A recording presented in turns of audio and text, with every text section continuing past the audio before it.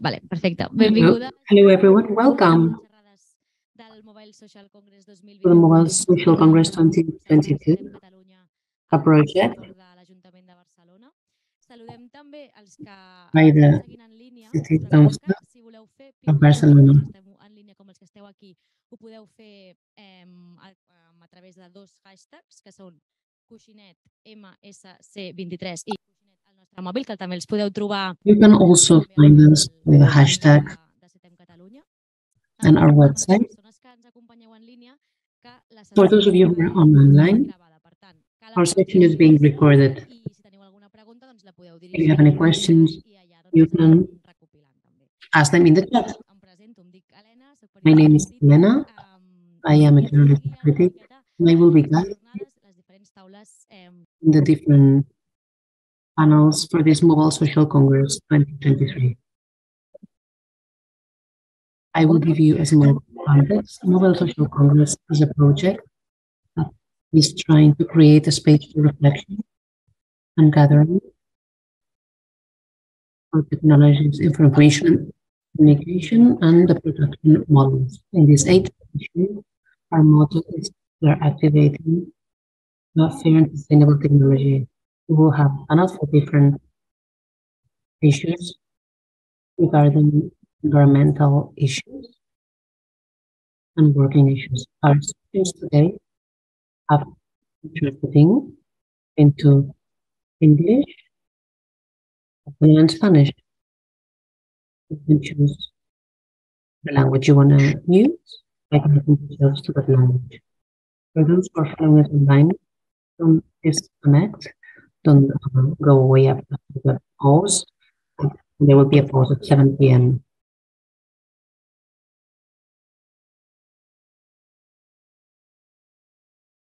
Today's welcome will be by Llistar, Claudia Bosch, Llistar from the Council of Barcelona, Claudia Bosch from SETEM, Barcelona. You have the floor, David.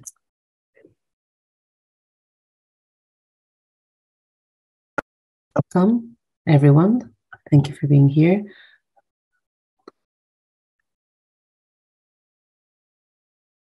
So we'll turn our phones off too, alarms off, etc. So hello to you. Here we are opening a new edition of the Social Mobile Congress. Always in the context as one of the biggest gatherings in the world, in the world of electronics, representatives of states, technological powers, and companies are showing their latest innovations, showing whoever has the latest technologies, and they make big business in a context where there's between 80 and 100,000 people from around the world. Even if a lot of Chinese are not coming because of the COVID limitations, and this has a lot to do with Barcelona branding of the 4th ecosystem in Europe of digital startups. So obviously, when one comes into a space like this and one sees the whole dimension of the business,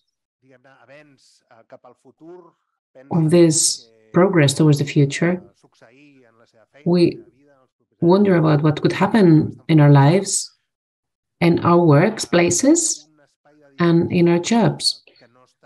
But there's a space for discussion that is not very visible. It's quite minimized in this World Conference, which is everything that has to do with a series of actors that are outside of the privileged supply chain pieces, those working in the mines, those working in the plants, the key people for this, those who are living in the transit places for the electronic industry. And these are numbers of the number of people dedicated to this are much bigger than the people gathered in the World Mobile Congress. The Botafumeiro, a well-known restaurant in Barcelona, has registered expenses per person up to 6,000 euro. I don't know if any of you has ever spent 6,000 euro for a meal at a restaurant. And just to show you that this is what's happening at the vortex or at the tip of this pyramid. It's important to reflect about this and what's happening and what's behind all of this. So we thank SETEM for having organized this conference. Barcelona has a global justice policy, and Barcelona wants to work for global justice based on two premises. First, the world is working in an unjust way, especially in the world of electronics. And the second premise, or the second principle on which we're basing ourselves to work on this, is that in the context of complex problems, migrations, refugees, these have a shared responsibility. Barcelona has a part. She shares a part of this responsibility.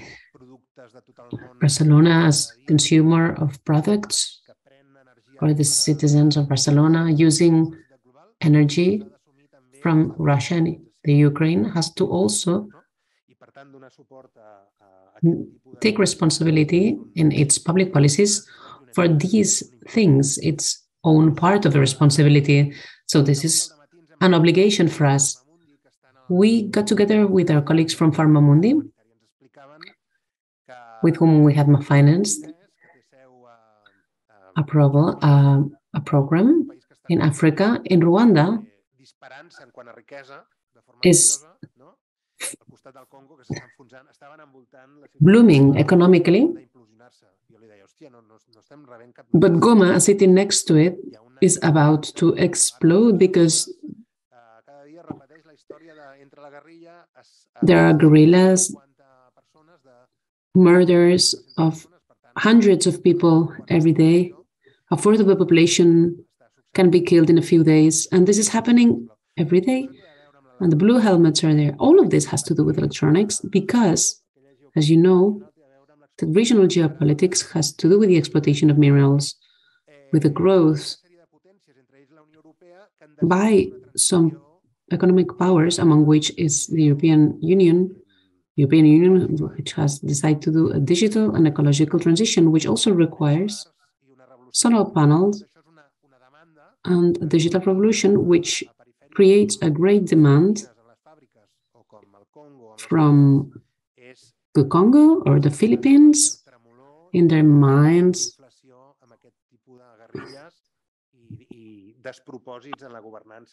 which creates a series of injustices in these countries. Electronics are leading the unjust supply chains, so they need to be analyzed, and we need to put our focus on them.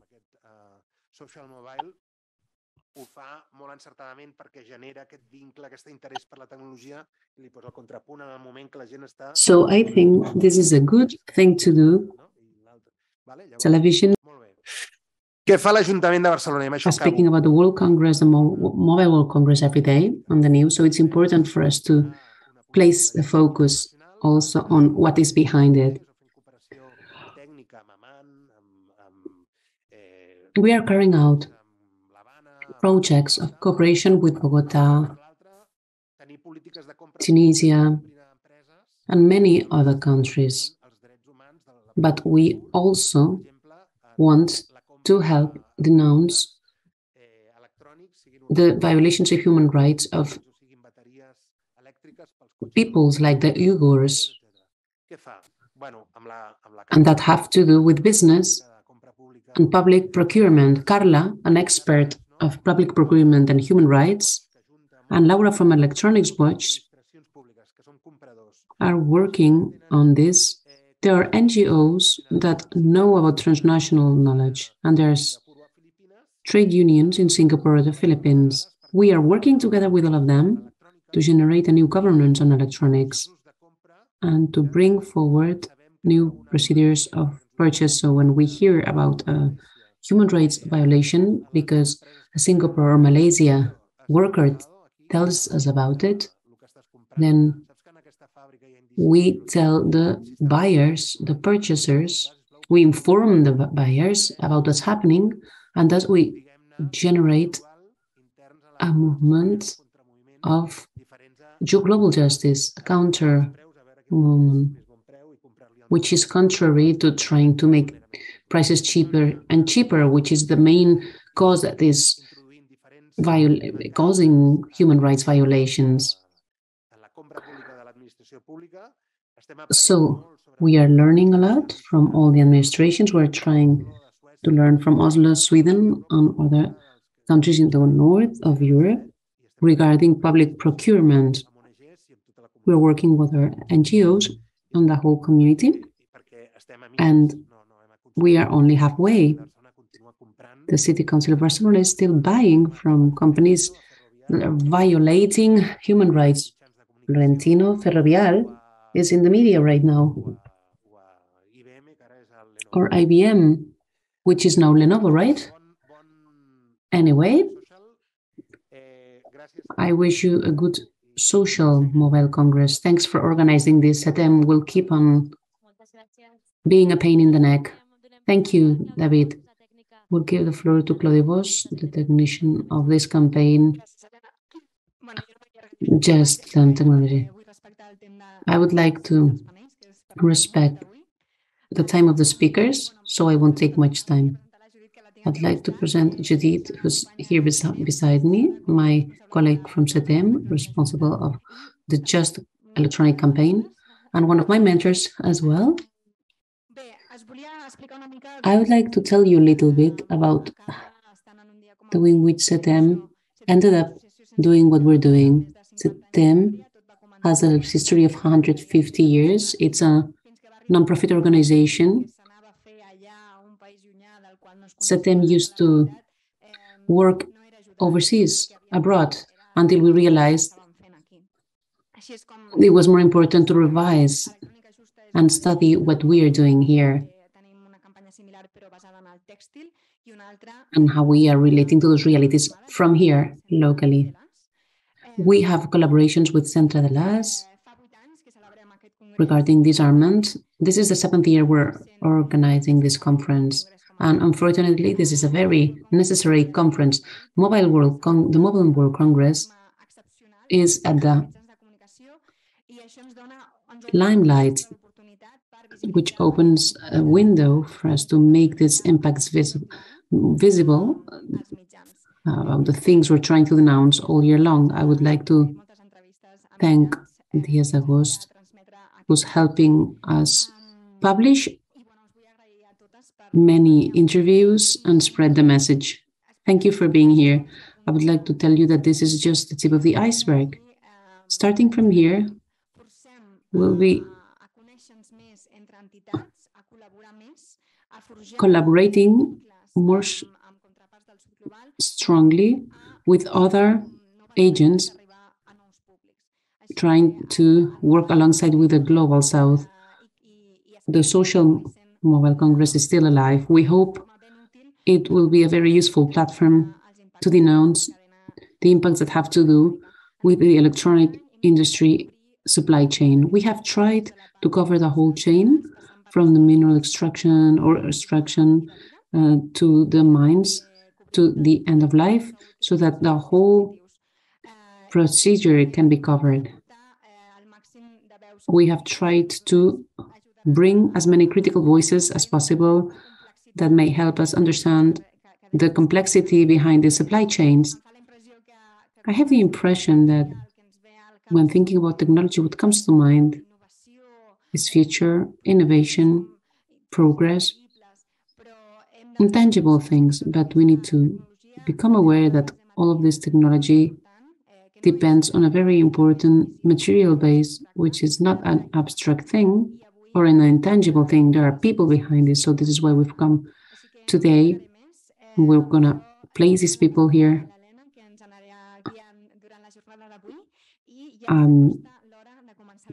as speakers, and we'll give them a microphone so they can be seen.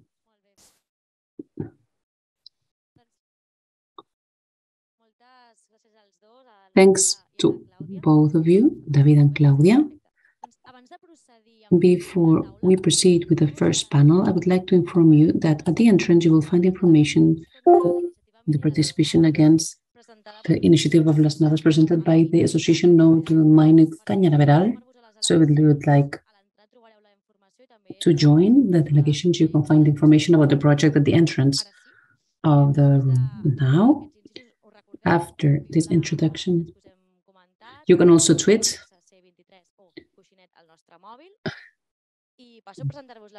hashtag MSC 2023 or hashtag SETEM.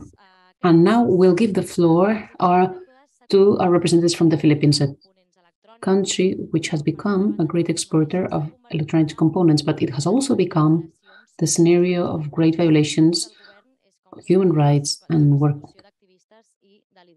rights violations.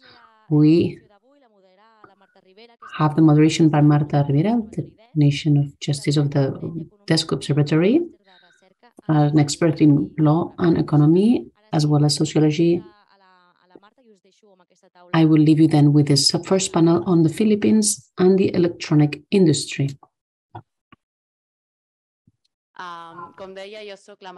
My name is Marta Rivera. I work for the Observatory Desk. We also work carrying out analysis of the impacts of the social and environmental impacts of different industries. We're working so that transnational companies will take responsibility for the violations of human rights and working rights that are happening all alongside the supply chain. For those interested in violations of human rights violations and environmental rights violations, next week we'll be presenting a report on the impacts of the platform economies, companies like Globo, Uber, or Amazon, and the Lleialtat Santsenca. However, you're not here to listen to me, but to listen to this great panel that will be extremely inspiring for sure. And with us, we have Kamz Deligente, Nadia De Leon, and Czarina Musni.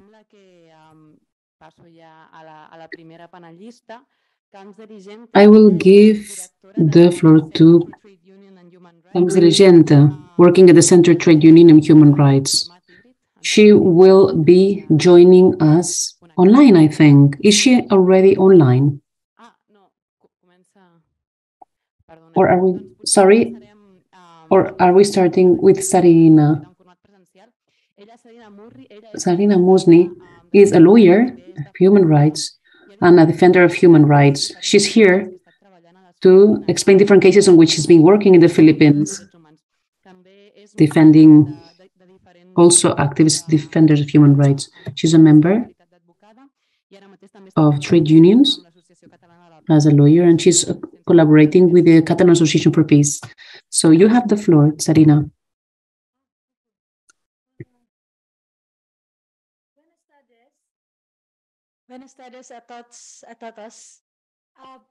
Good afternoon.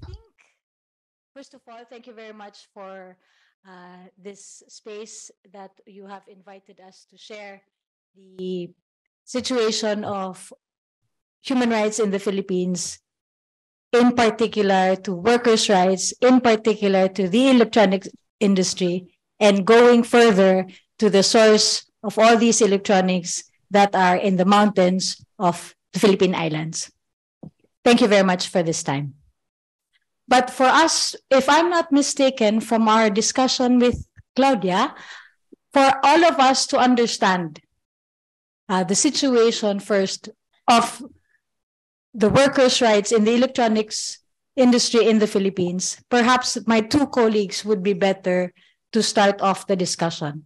In the communications, I think it's first from the CTUHR, from the Center Trade Union, so she can give us the particular incidents in this field. And second, no? Sí, exactament. De fet, crec que ja les tenim preparades, les dues companyes que... I think the two speakers are ready. They are going to be virtually, so we are going to give the floor to Kamz Deligente. She's Director of Center for Trade Union and Human Rights, as it's been said. And she's been in charge also of the Communication and Education Department of the organization. He is dedicated to the raising awareness of the situation of union people in the Philippines and creating training for the people working in the electronic sector and trade unionists. And she's going to tell about the working conditions of people working in the electronic sector in the Philippines. So the floor is yours, Mrs. Deligente. Can you hear me? Yes, we can hear you. Yes, we can hear you. All right.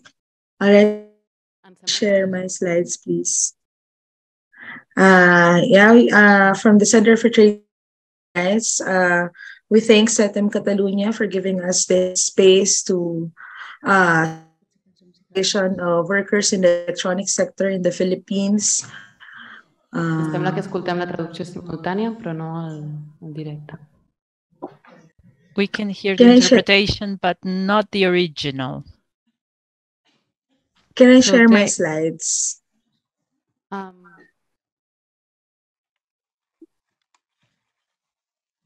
Sisplau, encara no et sentim a la sala. We cannot hear you in the room.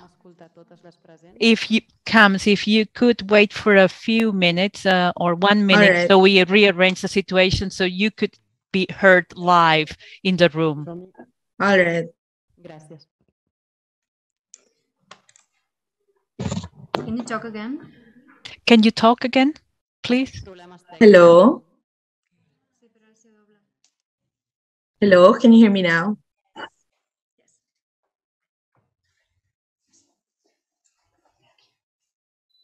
Yes. Hello? You can hear me now? Hello? Hello? Yes, please go on. All right. Can someone please share my slides? Yes. Thank you. Perdoneu, Esto es un poco complicado. Again, we thank SETEM Catalunya for inviting and giving us this opportunity to share the situation of workers in the electronic sector in the Philippines. So my task is to give an overview of the situation of workers in the electronics industry in the Philippines based on our work as a monitoring partner of the Electronics Watch and also a partner of local unions and networks of electronics workers. So this is just a quick overview of how the electronics industry remains to be the Philippines' top export and driver of economic growth. The industry is highly export-oriented and dominated by multinational companies. Here are just some figures. In November 2022, the electronics comprises 64.3% of Philippines' total exports, and it amounted to $4.57 billion only for that month. And in 2021, the total exports are worth $45.92 billion in the electronics sector. Next slide, please. In terms of employment, based on the data of in 2018, the industry employed 3.2 million direct and indirect workers. More than 60% of this are women workers. As we all know, women are still preferred by electronics countries, manufacturing companies, because of their distinct characteristics of being more detailed and they have better dexterity. Next slide, please.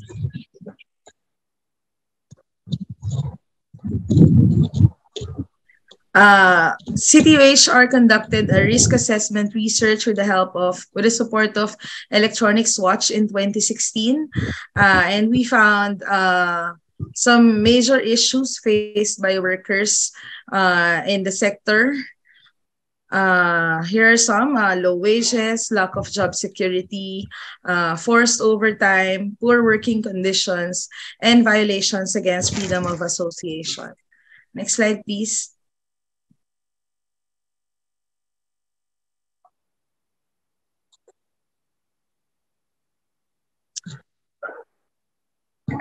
Yeah, in terms of wages in the Philippines continue to be insufficient to sustain the basic needs of Filipino families.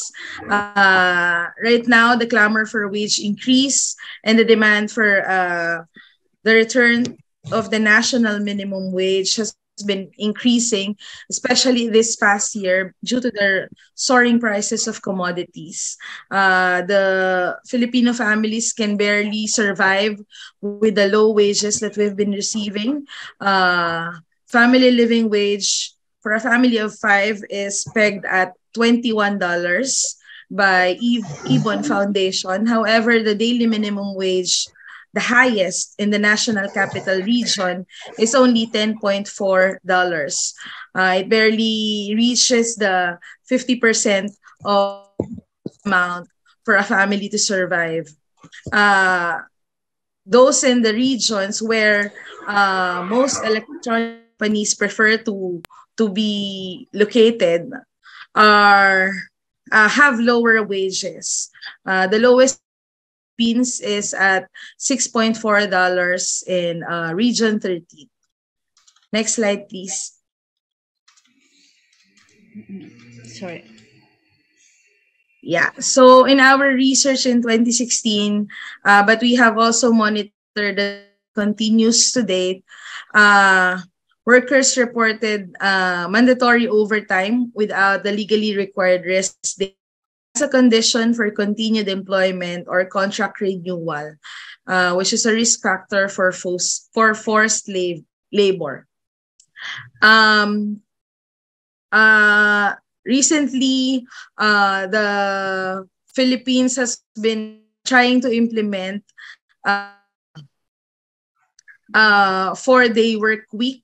So the workers tend to work more hours, having no time of enough rest and recreation and time for family. Next slide, please. There's also lack of job security, although the government claims that 70% of the workers in the sector are under regular employment. It doesn't say if these are from the direct and indirect employees or only from the direct employees, which only comprise 300,000 to 500,000 workers. We have monitored that contractual employees in the sector lack social protection and security of tenure. They have been especially vulnerable during the pandemic because they do not have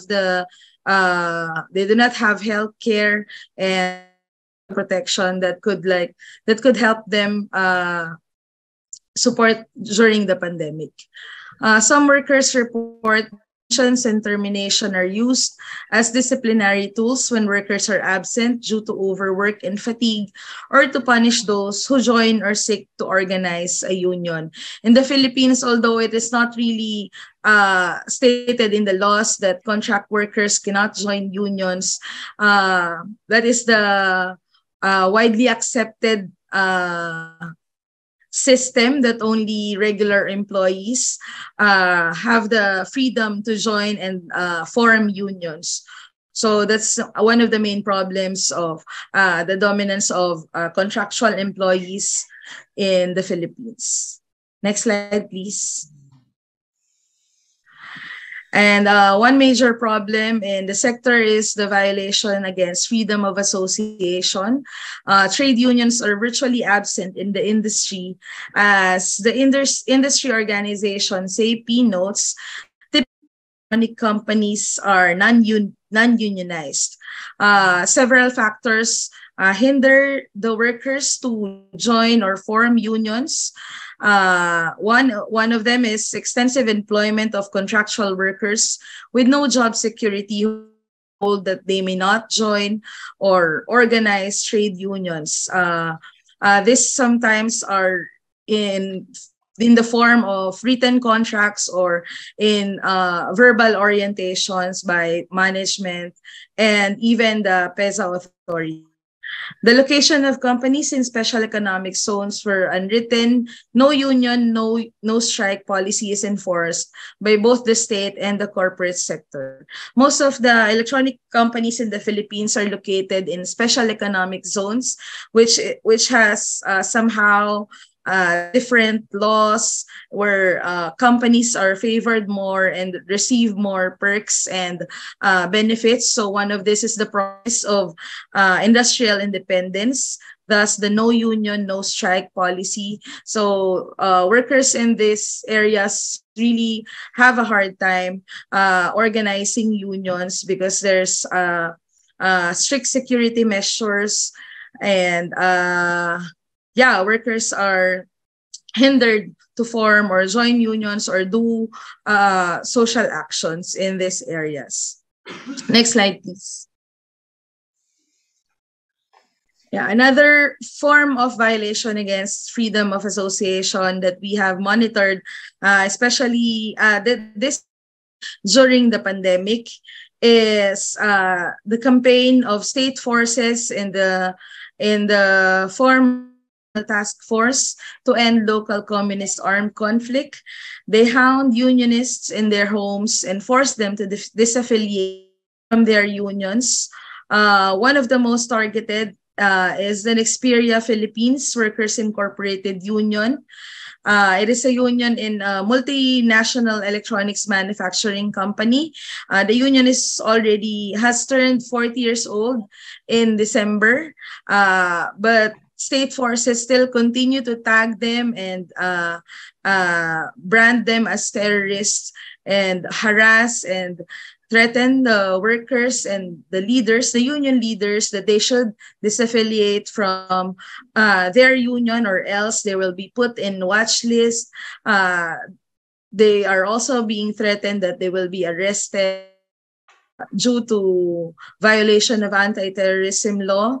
So things like this happen in areas where there is a concentration of unions. It mostly happens in Laguna, in Mindanao, in Cavite. It is a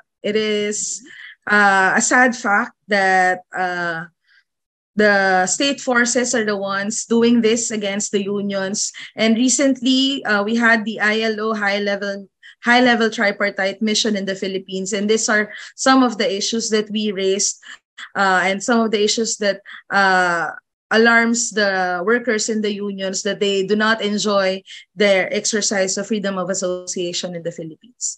Next slide, please.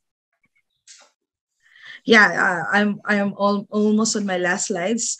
The Philippines remains to be one of the most dangerous countries for workers, according to the International Trade Union Confederation.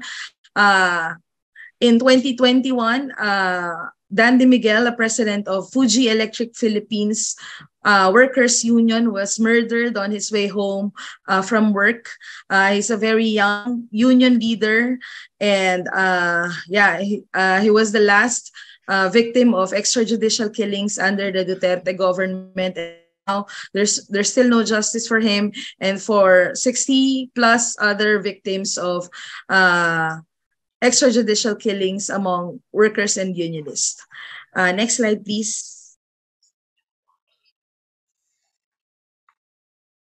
yeah, I would end my presentation with these photos that despite these challenges, despite the threats to the lives of workers, they still strive to fight for their rights and continue to form unions for the betterment of the working conditions and the dignity of the workers in the Philippines. Thank you so much.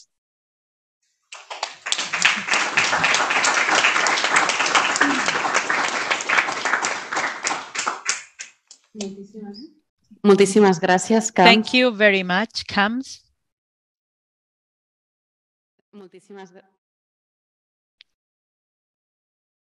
Thank you. Hola. Hola, hola. Sí, ara. Doncs ara sí. As I was saying, thank you very much, Kamz Deligente, for this global vision on the working condition of people working in the Philippines in the electronic sector. Kamz has told us that conditions are precarious, that the freedom of association is violated, or the freedom to become part of to unionize. And before going into the debate on what companies could do in order to improve these situations, we're going to hear our second panelist. She's been working on safety and security conditions on workers in the electronic sector and what's their access to health plans. And this is why we have with us Nadia De Leon. She is director of the Institute for Occupational Health and Safety Development in the Philippines. And before being the director of this institution, she worked as a union organizer, before also taking up the position of advocacy officer in this organization in 2012. So to talk about all these subjects, we have with us Nadia De Leon. Yes. Good afternoon, everyone. Can you hear me?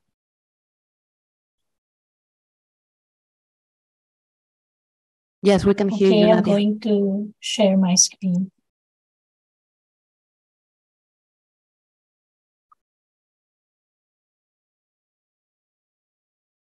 Okay, good afternoon, everyone. I'm Nadia De Leon from the Institute for Occupational Health and Safety Development, or IOSHAD Philippines. First, we would like to thank SETEM for inviting us to share about our general work on occupational safety and health in the Philippines, and also to share some highlights of our specific work on the health and safety rights of workers in the electronics industry. Okay, IOSHAD's main goal is to protect and uphold the workers' OSH rights. We also assist the workers in designing their own OSH programs. We do research, education and training, medical services, campaign and advocacy, and we also organize occupational disease and accidents victims. We, together with labor unions and other institutions, worked for the legislation of the new Occupational Safety and Health Law, which was approved last 2018. We welcome ILO's recognition of occupational safety and health as a fundamental principle and right at work. Recognizing OSH as a fundamental right is also a challenge to us, especially to unions and OSH groups like IOSHAD. We should ensure OSH programs are always included in our plans of actions and movements. We were able to include this essential occupational safety and health rights in the new OSH law that was passed in 2018. Workers' right to know, right to refuse unsafe work, right to report accidents, and the right to be provided free and appropriate personal protective equipment. Besides these four basic OSH rights, the new OSH law also included important provisions on labor inspection, companies' duties to provide OSH programs, personnel, and workers' welfare facilities. It also outlined the workers' duties and their inclusion in the occupational safety and health committees that are required to be established in every workplace. We consider the passage of the Occupational Safety and Health Law in the Philippines in 2018 a positive step, a significant gain of the workers' struggle for occupational safety and health rights. But we should also note that this law rejected our demand to criminalize gross OSH standards violations that resulted in workers' injuries and deaths. Besides the OSH law, the Mental Health Act was also passed in 2018. Workplaces should implement mental health policies and programs. This includes increasing workers' awareness in mental health and implementation of non-discriminatory policies in the workplace. The following year, the expanded maternity leave law was passed in the Philippines and entitled Women Workers 205 paid days from the previous 60 days. With all these laws in place, can we say that Filipino workers are already safe? In the Philippines, thousands of workers still get injured due to workplace accidents. Workers still suffer from work-related diseases. Worse, hundreds of workers are still dying due to unsafe work. 5 years since the OSH law was enacted, it is alarming to know that we still see workplace deaths that are preventable. Last year, 2022, in just 6 weeks between May to July, we recorded 12 workplace deaths. Based on the 2019-2020 government data, occupational injuries that resulted in workers' deaths have reached 310. Moreover, it should be noted that this does not reflect the entire picture because workers' deaths due to occupational diseases are not clearly represented in this data. Moreover, the government can only cover a small amount or percentage of establishments because of lack of labor inspectors. Workers' health became more vulnerable during the pandemic. The OSH law did not provide significant assistance to workers' protection. Many guidelines by the government also failed to protect the workers from COVID-19. COVID outbreaks occurred in the workplaces. Big multinational electronic companies that are supposedly compliant with OSH and are considered quote-unquote clean industries also failed to protect their workers from COVID-19. Almost 1,000 employees of an electronics company in a special economic zone suffered from COVID-19, where 3 workers also died. The no work, no pay policy forced the workers to choose between their livelihood and their health. This unfair policy was one of the main factors that caused the COVID outbreaks in workplaces. Even before the pandemic, IOSHAD has been consistently working with unions in the electronics industry. In 2019, the manufacturing industry had the highest number of occupational injuries and diseases. Last year, 2022, we conducted a workshop on OSH in the electronics industry. We gathered the most urgent OSH issues and concerns shared by the workers during the workshop. Workers have expressed their concern on their continued exposure to chemicals in their workplaces. Some workers are alarmed that their right to know these chemicals is violated. They know the names of these chemicals, but are unaware of the short or the potential short and long-term effects these chemicals can do to their health. They also reported the lack or absence of appropriate personal protective equipment. Besides exposure to chemicals, workers in the electronics industry also face ergonomical hazards. They stand for long periods of time and do repetitive work.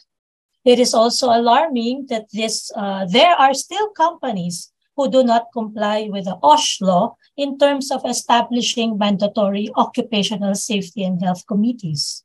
The workers also shared that they are not aware of the government's compensation program, where workers who suffer from work-related injuries are entitled to benefits and compensation. These accounts only show that the fight for safe and healthy workplaces continues. In our view, the culture of neglect in OSH among employers persists due to the absence of strict penalties for OSH standards violations. Employers who commit gross OSH violations that claimed workers' lives, such as in the case of the Kentex workplace that killed more than 70 workers in 2015, remain free and were not made accountable. Based on the OSH law, non-compliant employers are only liable for an administrative fine not exceeding 100,000 pesos or approximately $1,800. We have filed a proposed bill that seeks to criminalize OSH standards violations, where gross violators shall be imposed with stricter penalties like higher fines with imprisonment.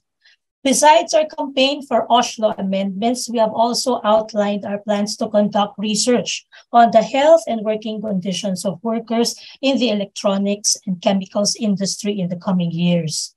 We have an ongoing partnership with 6 unions that are part of the newly formed Workers in the Semiconductors and Electronics Network, or WISE network, here in the Philippines. They represent more or less 10,000 workers in the industry. We will work together to gather essential data, and we plan to use these studies to push for relevant OSH guidelines in the sectors. In a 2015 research, 50 women workers out of 200 surveyed had to take at least 1 leave of absence from work because of various reproductive health issues, such as ovarian cysts, dysmenorrhea, and urinary tract infections. During the pandemic, we have an ongoing partnership with a health NGO in the Philippines, where we conduct cervical cancer awareness and screening among women workers. We are studying to push for the inclusion of cervical cancer awareness and other reproductive health programs to be part of the mandatory OSH programs for all companies that should be monitored by the government. IOSHAD, together with our partner Metal Workers Alliance of the Philippines and Good Electronics, was able to produce a module on how to build worker-led occupational safety and health committee. This was released during the pandemic, and it was also during the pandemic that we had our first workshop with electronics workers in the electronic sectors as our audience. We also encourage the unions to reach out to other unions by identifying OSH issues and encouraging them to form committees, and eventually these committees could turn into labor unions. Lastly, IOSHAD believes that OSH is an effective mobilizing and organizing tool for the workers. We also stand with the workers in asserting that unionized workplaces are safer workplaces. So we declare that occupational safety and health is a right, and we demand safe workplaces now. Thank you very much.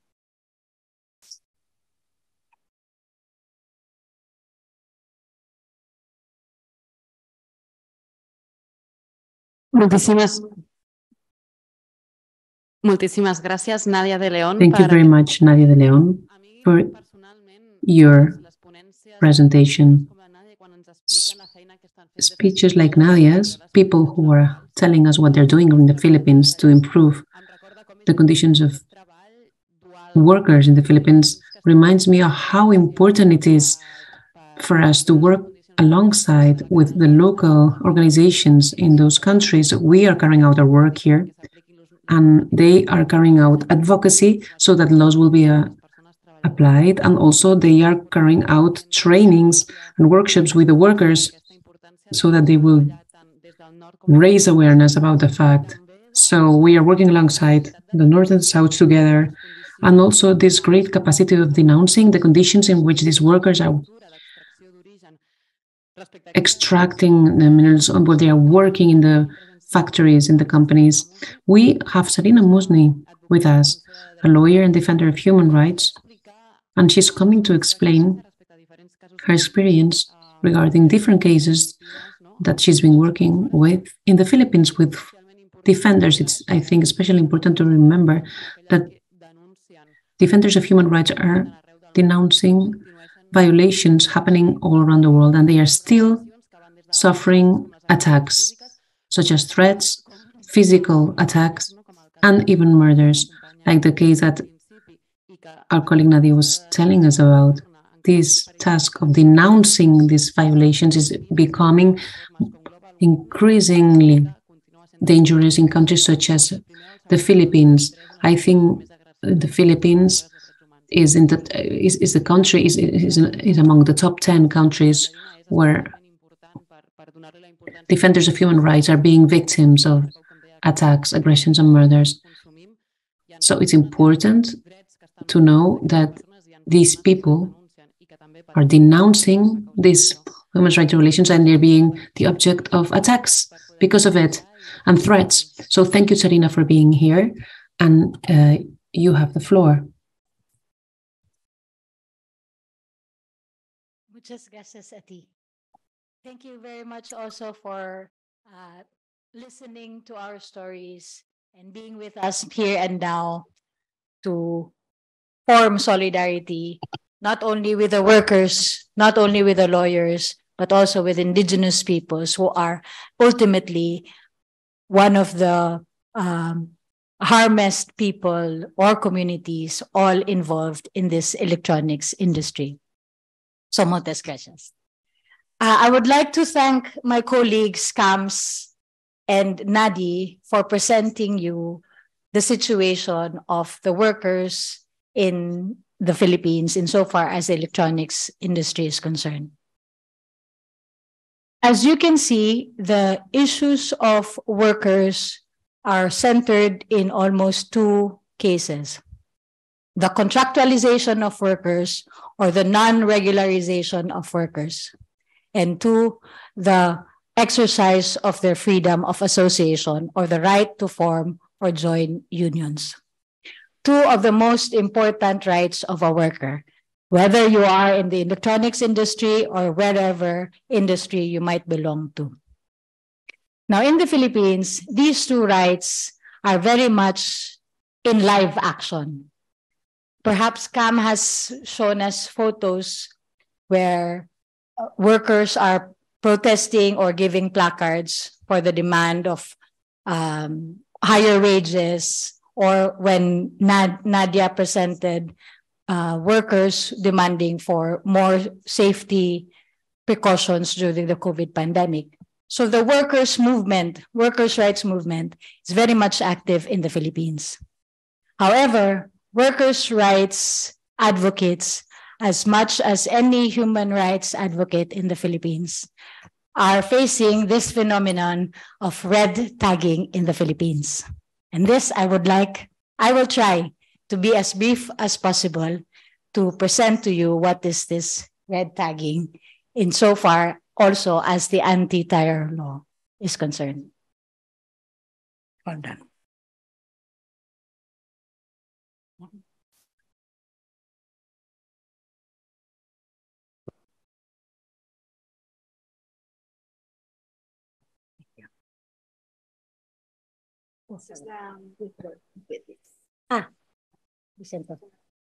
Okay. Yes, as to red tagging. What is this red tagging? In the case of Zarate versus Aquino, that is decided by the Supreme Court, a dissenting opinion of Associate Supreme Justice Marvick Lunen described or defined this phenomenon to be, as I quote, the phenomenon of implicating progressive civil group leaders to heinous crimes is called red baiting, or now we call them red tagging. It is the vilification, labeling, or guilt by association of various democratic organizations. These groups are stereotyped or caricatured by the military as communist groups, making them easy targets of government military or paramilitary units. Very broad. In essence, red tagging, tagging, labeling, naming anyone of a member, a leader of a civil progressive organization as a communist. And we all know a communist is known to be the Reds. So, red tagging. But is this dangerous? We shall see. The Commission of Human Rights in the Philippines has also described this phenomenon as an act of state actors, particularly law enforcement agencies, to publicly brand individuals, groups, or institutions as affiliated to communist or leftist terrorists.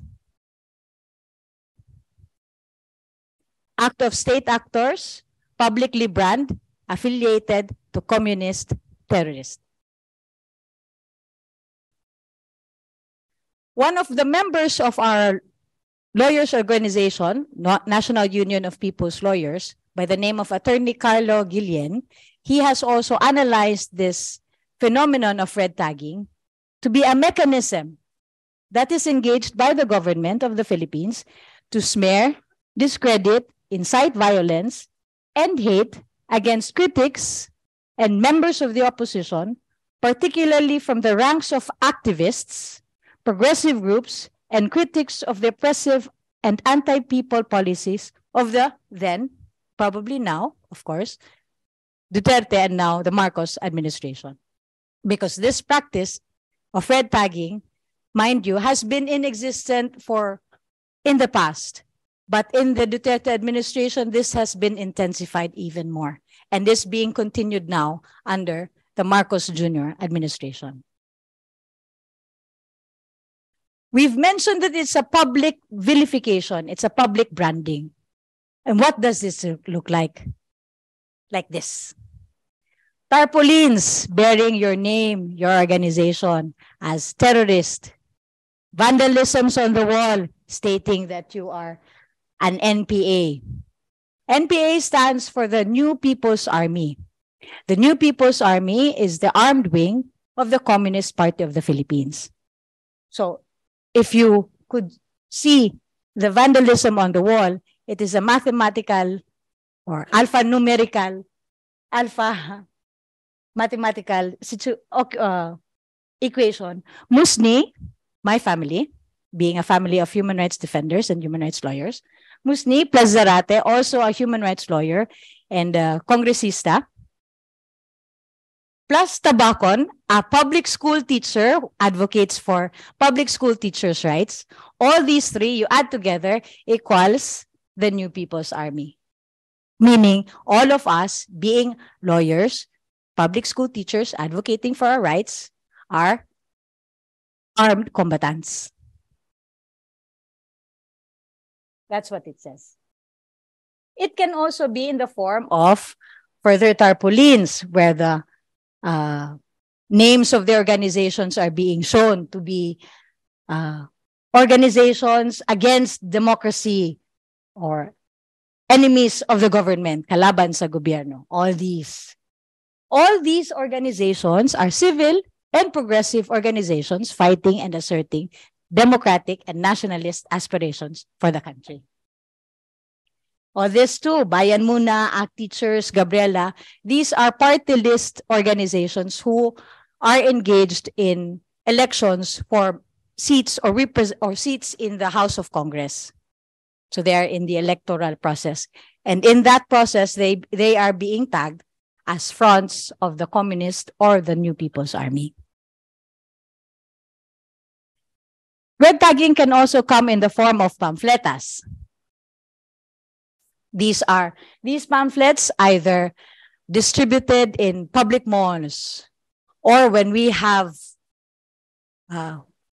discussions such as this, a pack of leaflets would be left outside for everyone to pick up, featuring the names of the panelists, the organizers of the event as members, as fronts of the Communist Party of the Philippines, and thus are officers and members of the New People's Army, publicly distributed without designation as where it comes from. Here it characterizes this particular man who is a priest of the Iglesia Filipina Independiente, who in their service of the poor for their faith, go to the rural communities, and because of that, he and his church, Iglesia Filipina Independiente, tagged as communist terrorist. And so he is a demon, so to speak.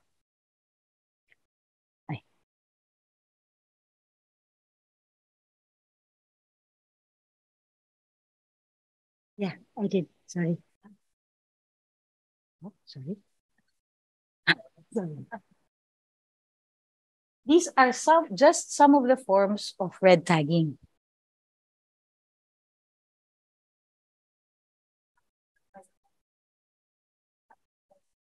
This one. Sorry. Hi. There you go. Also, another set of leaflets featuring myself and my mother as high-ranking officials, as commanders, as battalions of a battalion of a New People's Army. My mother is also a staunch human rights lawyer. She was a labor arbiter from the National Labor Relations Commission, an agency of the government, and yet, because of her labor rights advocacy, still she's tagged even as a high-ranking member of the New People's Army. There is a dangerous implication here. As noticed by then Special Rapporteur on extrajudicial summary and arbitrary executions, Mr. Philip Alston, when he visited the Philippines in 2017, if I'm not mistaken, he observed that the result of this red tagging is that a wide range of groups, including human rights advocates, labor union organizers, journalists, teachers unions, women's groups, indigenous organizations, religious groups, students, agrarian reform advocates, and others, are classified as fronts and then as enemies of the state that are accordingly considered to be legitimate targets. So, in effect, the red tagging blurs the line, makes no credit to the distinction between a civilian activist and an armed combatant, in violation of international humanitarian law. Okay, very good.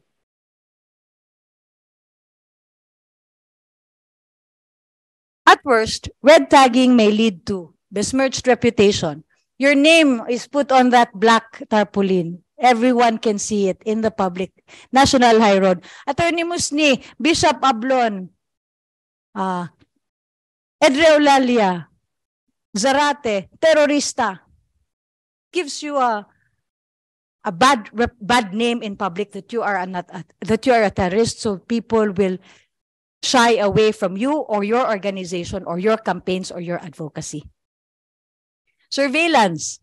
We have noticed that once we are red tagged, once our name is in that pamphlet, once our name is in that tarpaulin, a lot of surveillance happening on in our homes, in the offices that we go to, in our meetings, in the protest actions. And you would see them with a sharp cut hair, acting suspiciously. You would see for increased surveillance, work, home, collective actions. Cyber attacks. A lot of our colleagues have been attacked by trolls in the social media platforms saying, this is why you rally because you're a terrorist. Why don't you just shut up? You are an enemy of the state. Attack us in cyber media, social media platforms. Worst case, judicial harassments. Judicial harassments come in the form of false and fabricated criminal charges of non-bailable offenses. We have seen that human rights defenders face these criminal charges with a lot of human rights violations, apart from which is a violation of the right to due process. We, our colleagues, have not been informed that there is a charge against us for ambush, for rebellion, for murder in Manila, in Baguio, in General Santos City, in wherever island in one of those 7,100 islands that we have. We do not know because of the failure also, or the inefficiency of the judicial and the prosecution system, which is part of the state, judicial harassments. And we have seen that those who have been arrested, either through a false search warrant or a fabricated charge through a warrant of arrest, when arrested, further attacks, further cases will be filed against that person, making him rot in jail for non-bailable offenses, judicial harassment. Illegal arrests. A lot of cases where offices and homes of human rights defenders were raided in the middle of the night by elements of military and the police and the criminal intelligence and detective agency in a joint effort, using only a search warrant to search, quote unquote, firearms and explosives in that office or in that home. And when they do in these raids, of course, what happens? Planting of evidence. Planting of evidence, there is evidence here, we will then arrest you. Illegal possession of explosive is non-bailable.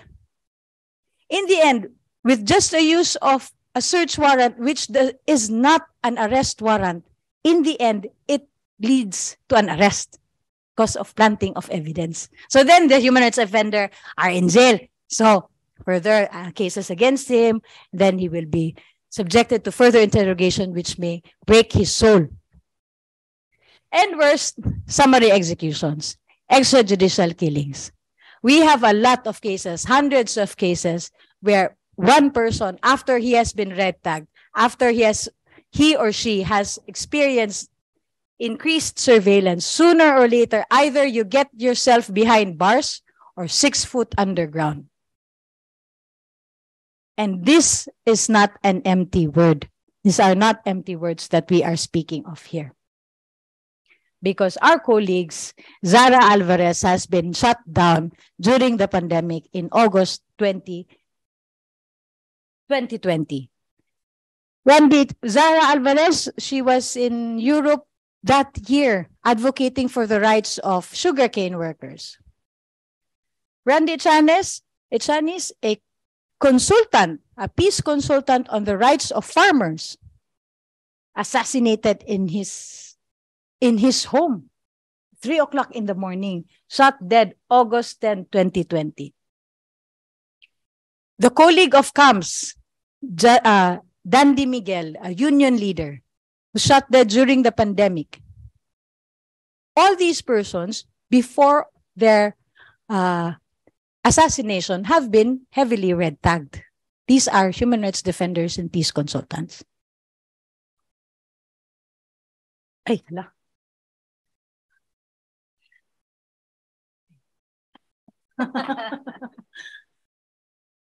So this is what we said, that red tagging is a form of a hit list. Hit meaning once you are red tagged, you are subjected to harassment, intimidation, and threat. Hit list. Sooner or later, the threat against your life, you would feel. Okay, thank you. And we have not yet, and this EJK, summary killings, have also come to the ranks of lawyers as well. The lawyers who have stood up for the rights of human rights defenders, peasants, workers indigenous peoples, women. Attorney Benjamin Ramos, lawyer for sugarcane workers in Iloilo, as well as Attorney Anthony Trinidad.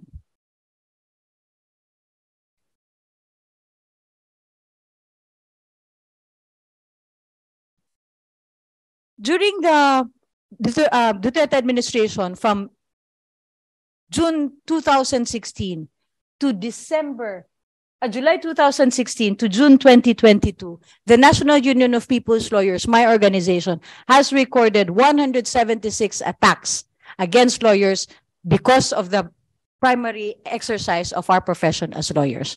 Of these 176 attacks, 59 are killings. In all of these 176 attacks, there has been red tagging. So that this red tagging is a multitude of violation of rights. It is a violation of a right to due process of law. It is a violation of a right to security, whether in the workplace or the security in general. Freedom of expression, it violates the freedom of assembly, as in the case of trade union workers. And of course, it is a violation of a right to life. Not only mere right to life, but right to a dignified life and the right against arbitrary killing. This is the equation that we have been talking about. Red tagging is equal to CPP, NPA, NTF, or the Communist Party of the Philippines, New People's Army, and its peace platform, the National Democratic Fund, is equal to terrorists. And this branding is made on civilian activists.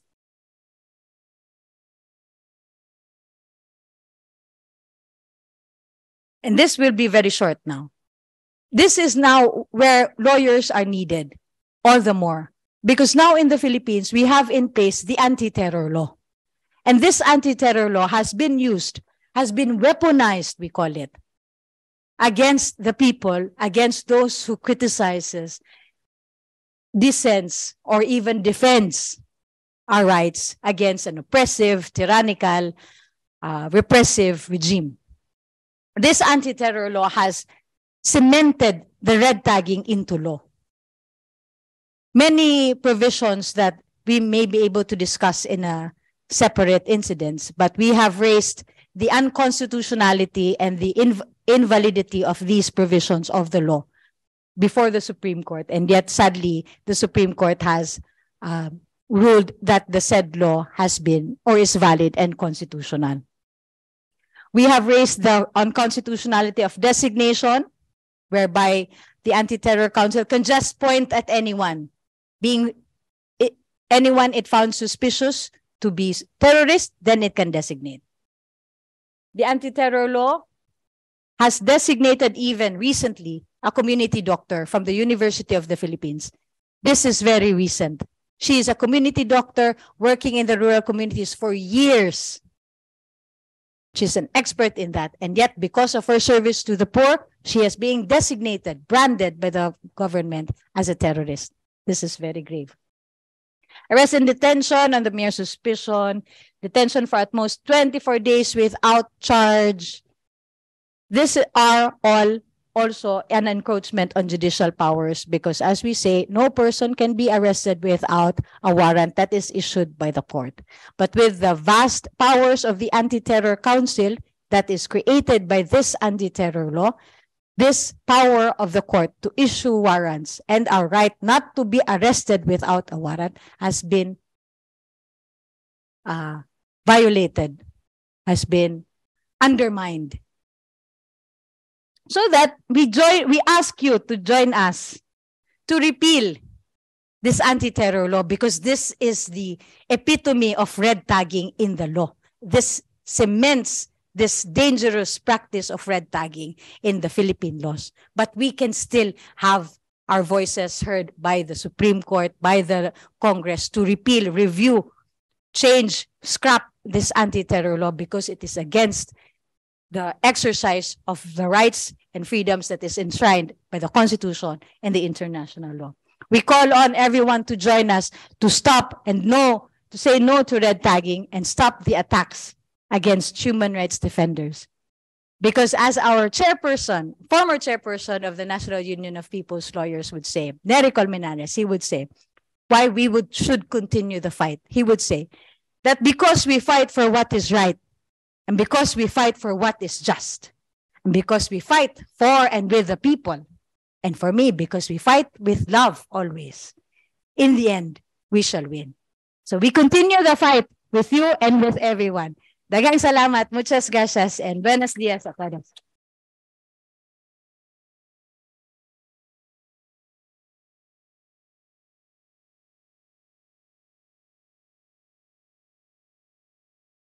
Moltíssimes gràcies pel teu testimoni. Thank you so much for your witness, Czarina. Thank you to the three of you. I think it's been a great first panel for this Mobile Social Congress to have a vision on the situation of workers, trade unionists, and defenders of human rights in the Philippines. Also to get to know the state of the affairs and the different violations that are happening in these countries, in the countries of origin of this manufacturing of electronic products. Thank you for your witness again. Thank you for your testimony. And thank you for your positive attitude, for your positive outlook after listening to such hard experiences and touching things, because these are real stories of real people who are in the first line of defense, and they are not being respected while they are respecting the human rights, carrying out advocacy in their origin countries and in the global north. Thank you for this. We don't have any time for questions, but we are now moving on to the next panel. Thank you for your attention.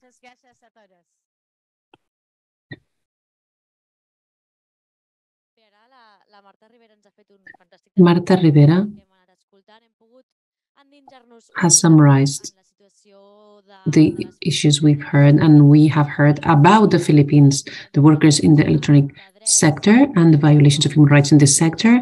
We have also discovered these different ways of red tagging, about which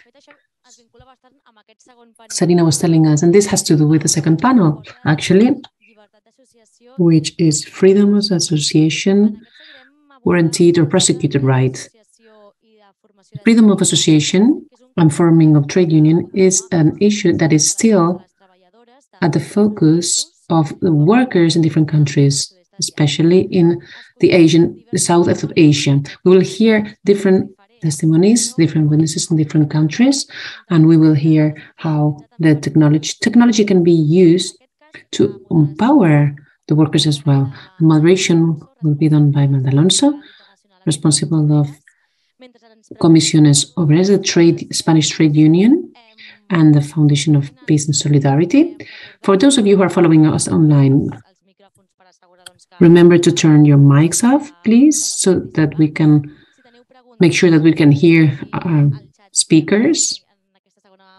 If you have any questions, you can write them in the chat, and let's hope that we will have enough time for questions in the second panel. And regarding interpretation, you can choose the channel you want to follow this conference in. It can be English, Catalan, or Spanish. We are getting ready, and we are now giving space and giving way to the second panel. I wanted to also apologize for the fact that we are not being very sexist with the slides. We are a small NGO. The slide issue didn't go as we would have hoped, but we thank you for your patience.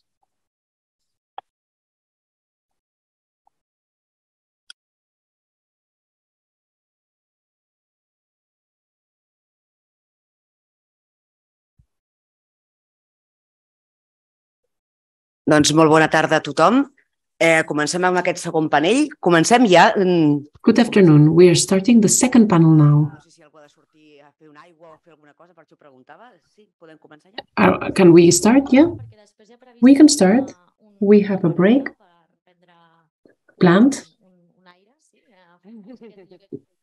to go out and get some fresh air, go to the bathroom, whatever necessary, at 7 p.m. So I'm very happy to be here. Thank you for inviting me. I belong to the Trade Union Comisiones Obreras, and as you can imagine, the next panel is about trade unions. 3 men are here with us, and 2 of them are trade unionists, one linked with the trade union movement. We are going to talk about trade union freedoms and working rights. Our first presentation has to do with Industri-ALL, an organization representing more than 50 million workers all around the world in 140 countries, fighting for working and trade union rights for all these people in all along the supply chain. His name is Ivanou, and he is a member of Industri-ALL. He's been a member since 2012, coordinating the trade union work in the sector of material industries, and also is responsible in the ICTs in the electric and electronical sectors. He's here to explain what Industri-ALL is doing in the technological and electronical industries, and he's going to tell us about the repression of the trade unions in Malaysia by a company that is quite well known to all of you. Welcome, and you have the floor.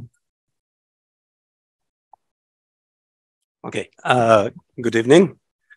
Thank you very much for inviting me. I'm really glad and honored. I will then probably start from just a little bit explain about the Industrial Global Union, just to give you an idea of what is it. Close it, sorry. Yes, of course, I can, no worries. Okay, so Industrial Global Union celebrated last year 10 years, but actually it's a much older organization. If you look at its constituents, it has been created from 3 trade union federations: International Metal Workers Federation, International Federation of Chemical, Energy, Mine and General Workers Union, ICM, and ITGLWF, the International Textile, Garment and Leather Workers Federation. And I can tell you already that the IMF has been created in 1893, and it's that's what we used to call the good IMF, because there is also a different one. That was the organization that was created to protect workers' rights, but their first thing was focused on wages, by the way.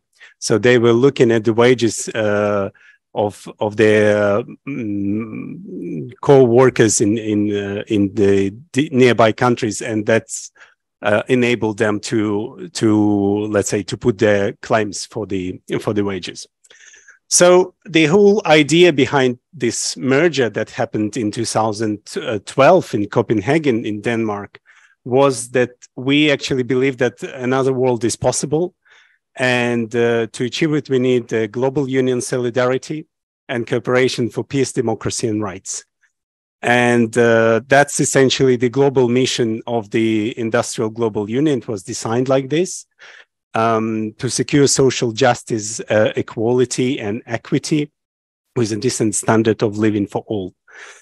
So right now, the Industrial has the affiliated national trade unions in something like 140 countries, and we collectively represent approximately 50 million workers, or rather to say our affiliates are representing 50 million. So we are kind of union of unions. It's not that we are best of the best, but just, I mean, we association of the unions.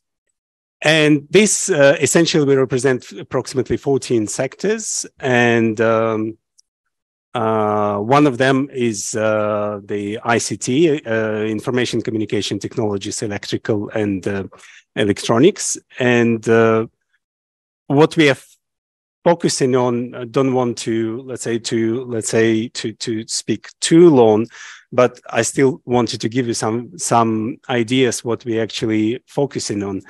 And every 4 years, we have a Congress where we design our objectives and strategies and actions and how we are going to achieve these strategies. So these are, at the last Congress, were designed as advancing workers' rights, building union power, confront global capital, and promote sustainable industrial policy. So as you understand, this is like really, really vague. I mean, in sense, wide. In order to achieve these goals, we are working with our affiliates in different countries of the world. As I said, we have 5 regional offices in Montevideo, which is in Uruguay, in Latin America. For Latin America, in Johannesburg, South Africa for the entire sub-Saharan Africa. We have a special coordinator for the MENA region, which is Middle East and North Africa. We have an office in Moscow for the Eastern Europe, Central Asia, and Caucasus.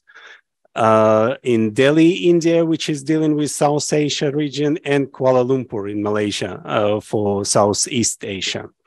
So I actually, that's like a very introductory note about the industrial, but actually I would love to speak about 2 examples of the union busting where we were working together with our affiliates.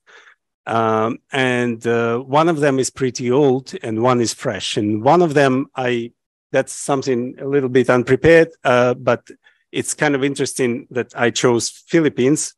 That has been just discussed now, but it's interesting that back in 2014 there was a quite a severe case of union busting at NXP Philippines. NXP is a very big producer of the Dutch producer, actually, of Dutch origin of the semiconductors and different other equipment for the electronics. And what happened actually that at that time, the management of the company fired 24 trade union leaders who were in the middle of the collective bargaining. So it's absolutely crazy if you speak about any person, but here actually when we reacted for the first time, when we addressed to the NXP a message, and there was actually essentially no replies, and we decided together with our affiliate to increase the pressure, and it was quite a long let's say long journey, so to say, but eventually, which lasted 5 months. But it actually allowed for us to build a very good alliance with good electronics. At that time, it actually allowed us to involve many different NGOs, students, NGOs. I remember that some of us sent a letter that collected like over 180,000 signatures in favor of these workers to be reinstated. And actually, later we even had to confront Apple itself, because what turned out later that the NXP was producing the small chips for iPhone 6 at that time. And once we targeted Apple, then suddenly things moved a bit, I must say. And eventually what happened is that 12 dismissed people have been reinstated to their original work, and 12 other, unfortunately, over this time, not unfortunately, I mean, probably good for them, they found another job essentially, and they got some compensation. And interestingly, that the collective bargaining was happening during this collective bargaining, one of the demands was actually increase of wages, and the company was saying, no, it's impossible. We're in a bad situation. So we're in such a bad shape, we cannot give you any hike. So after this campaign and under a bit of pressure from all of us, and including Apple, by the way, in a way, the wage hike were like 12.5%. So that was a major, serious increase over 3 years, much higher than the company actually previously even dared to discuss. So that's one case where we have been very much involved, and this was old, and that was kind of a strong victory. On the other side, unfortunately, not everything, not always goes well. So I want to give you another example, but here the case is not over yet. And my colleague actually from Malaysia had to speak about it. We're talking about the company called Molex in Malaysia. And this is our affiliate Electronics Industry Employees Union, Northern Region. They try to organize workers of this company. But it was already decided that 22nd of February last year, there will be a vote for the presence of the union, for the representation of the union. And suddenly on 7th of February, management of Molex Malaysia actually warned workers not to vote for the union. In fact, it was done in a very nasty way. The company HR just gathered workers and used pretty abusive language and shouted at workers, saying that if you join the union, then you will not get any bonuses, you will not have any progress where you are, and all this type of threats. And actually, someone has recorded this, but the union decided actually to lodge the complaint with the Industrial Relations Department, and that's the institution that is actually looking at the unfair treatment of workers, and it's kind of first instance institution. And this institution suspended this secret ballot that was scheduled for 22nd of February, and based on this lodged campaign of the union. And immediately, soon after that, they informed the union that they're going to carry out interviews with workers in the plant as part of their investigation. So it was not enough for them. Unfortunately, what happened is that it turned out that these interviews, that they would actually expose workers, because it would be done in at their workplaces and in front of their employers. So it was clear that this type of results wouldn't be in favor of workers themselves. And it was easy for the employer to identify the interviewed workers. So, of course, that was confronted by our affiliate, and they essentially said, we disagree with this way. And the case was, let's say, pending. We tried to, of course, we from our side as industrial, we addressed the company straight away, even in the first instance when we knew about the problem.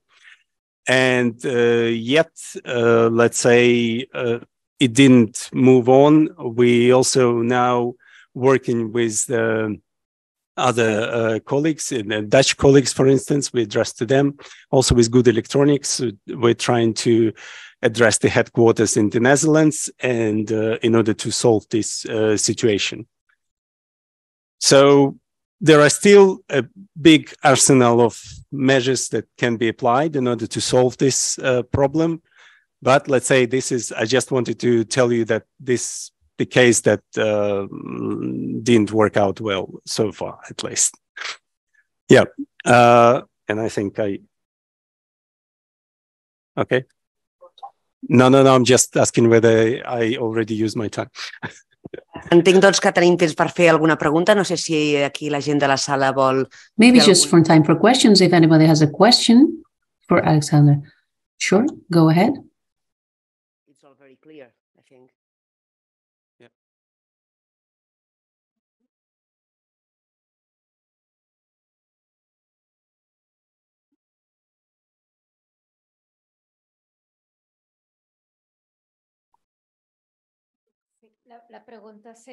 My question is, how is industrial working together with the Spanish trade unions that are part of Industrial. How are they working when it comes to public procurement and global chains also? For the work for this research regarding the supply chain. The first question would be, which are the Spanish trade unions that are part of your association? And secondly, how are you working with them? It's possible to know. Yeah, I think it's at least UGT and Comisiones Obreras both.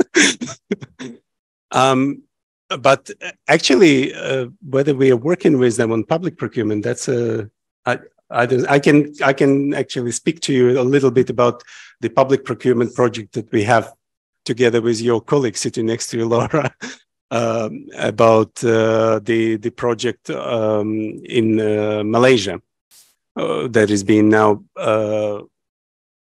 implemented together with Electronics Watch. And the idea is basically, really briefly, and I'll let you speak then. Really briefly. So we have a project now where we are trying to use the leverage of the public procurement organizations, those who are buying in bulk the electronic equipment. And at these factories where this equipment is being produced, when there is an organizing drive, and if there are some problems, we essentially try to solve them, including through the leverage and pressure of these organizations which are, or these institutions which are buying this these products, essentially. That's it.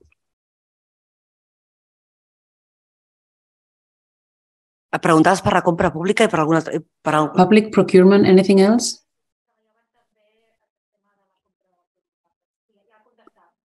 Yeah, he has answered the question. That's what I was asking. Thank you. Any other questions then?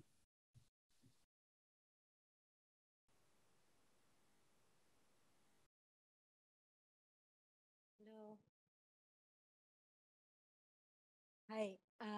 Thank you that you are working on the Philippines on the case of union busting.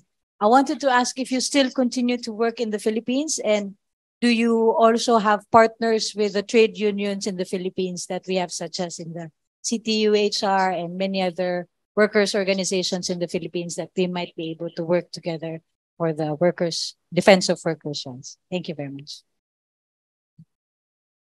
Yes, of course we have actually. I'm just looking even now on our website. We have many affiliates in Philippines. Me particularly, I'm working actually with MWAP and MAP, which is Metal Workers Association of Philippines, and also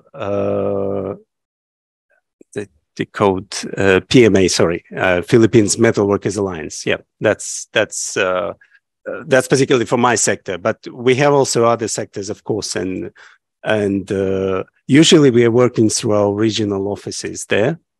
In these cases, Southeast Asia office based in Kuala Lumpur, and of course we are doing a lot of stuff with them, including, I think, there was a participation in this ILO mission that was organized, high mission to the Philippines, which essentially confirmed all what was said about the violations of human and trade union rights. Of course, we will continue doing this in the future. That's for sure. You can be absolutely assured. Thank you very much, Alexander. Doncs bé, ja estem fins aquí. Well, that was our first panelist, and we're going to move on to our second one. And it's quite a difficult name for me to pronounce. Wallop Choojit, working on NXP Workers Unit Thailand, and the Bangkok seat for the last 20 years, member of the trade union intercompany, and has been elected president of the trade union. He's coming to talk about their negotiations with this company in Thailand, where he's been working. We have provoked the firing of 13 trade union leaders who had allegedly falsified documentation. This is the case in this company in Bangkok. Wallop will tell us about it. Welcome, Wallop. สวัสดีครับผมวรบชูจิตนะครับจากเสียงเข้าไหมฮะ Can you hear us?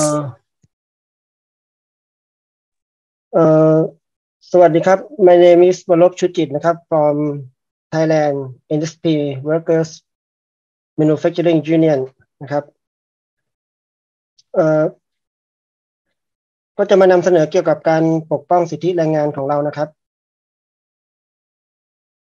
I think you speak solo. ครับก็มี and I am Lek Pachini. You hear me?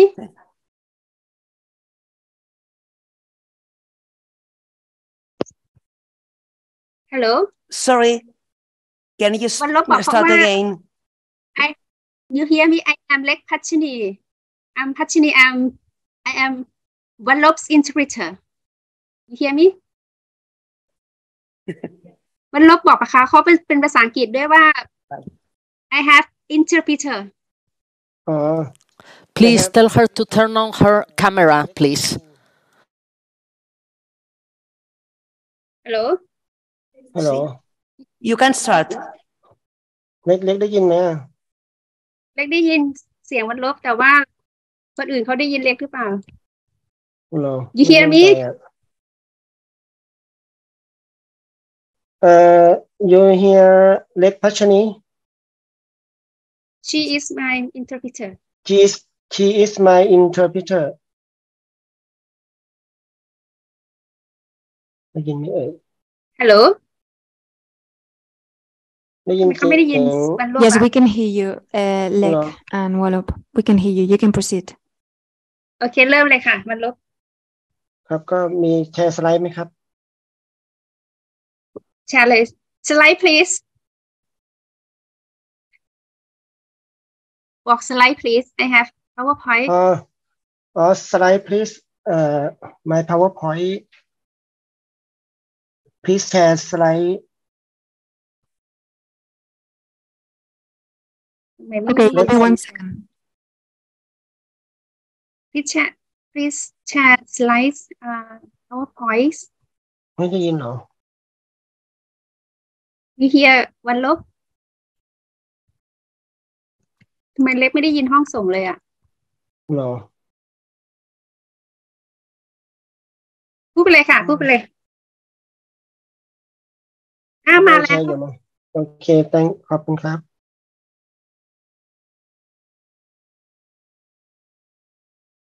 โอเคพูดเลยค่ะต่อเลยค่ะครับพูดไปเลยครับผมก็ slide 2 สหภาพแรงงาน NFP นะครับอยู่ที่กรุงเทพนะครับประเทศไทยนะครับก่อตั้งเมื่อวันที่16พฤษภาคมปี1979นะครับมีสมาชิกทั้งหมด 1,644 คนนะครับแล้วก็มีจำนวนพนักงานทั้งหมด 3,200 คนครับ Okay please next slide please slide number 2 next slide please Next slide, please. Labor issues are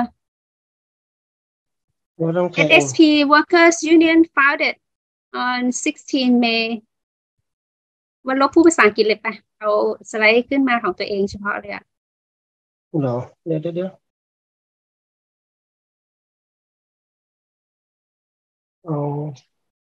แต่ว่าได้ยินเสียงเขาได้ So, Lek, is this the right slide?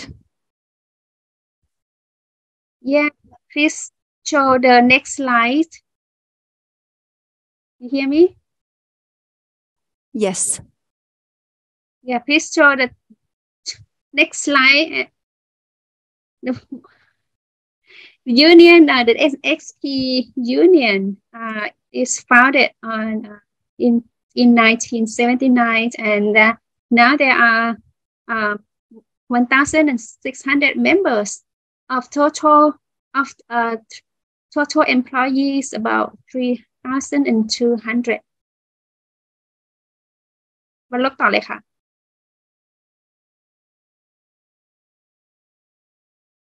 เปิดไมค์ค่ะเปิดไมค์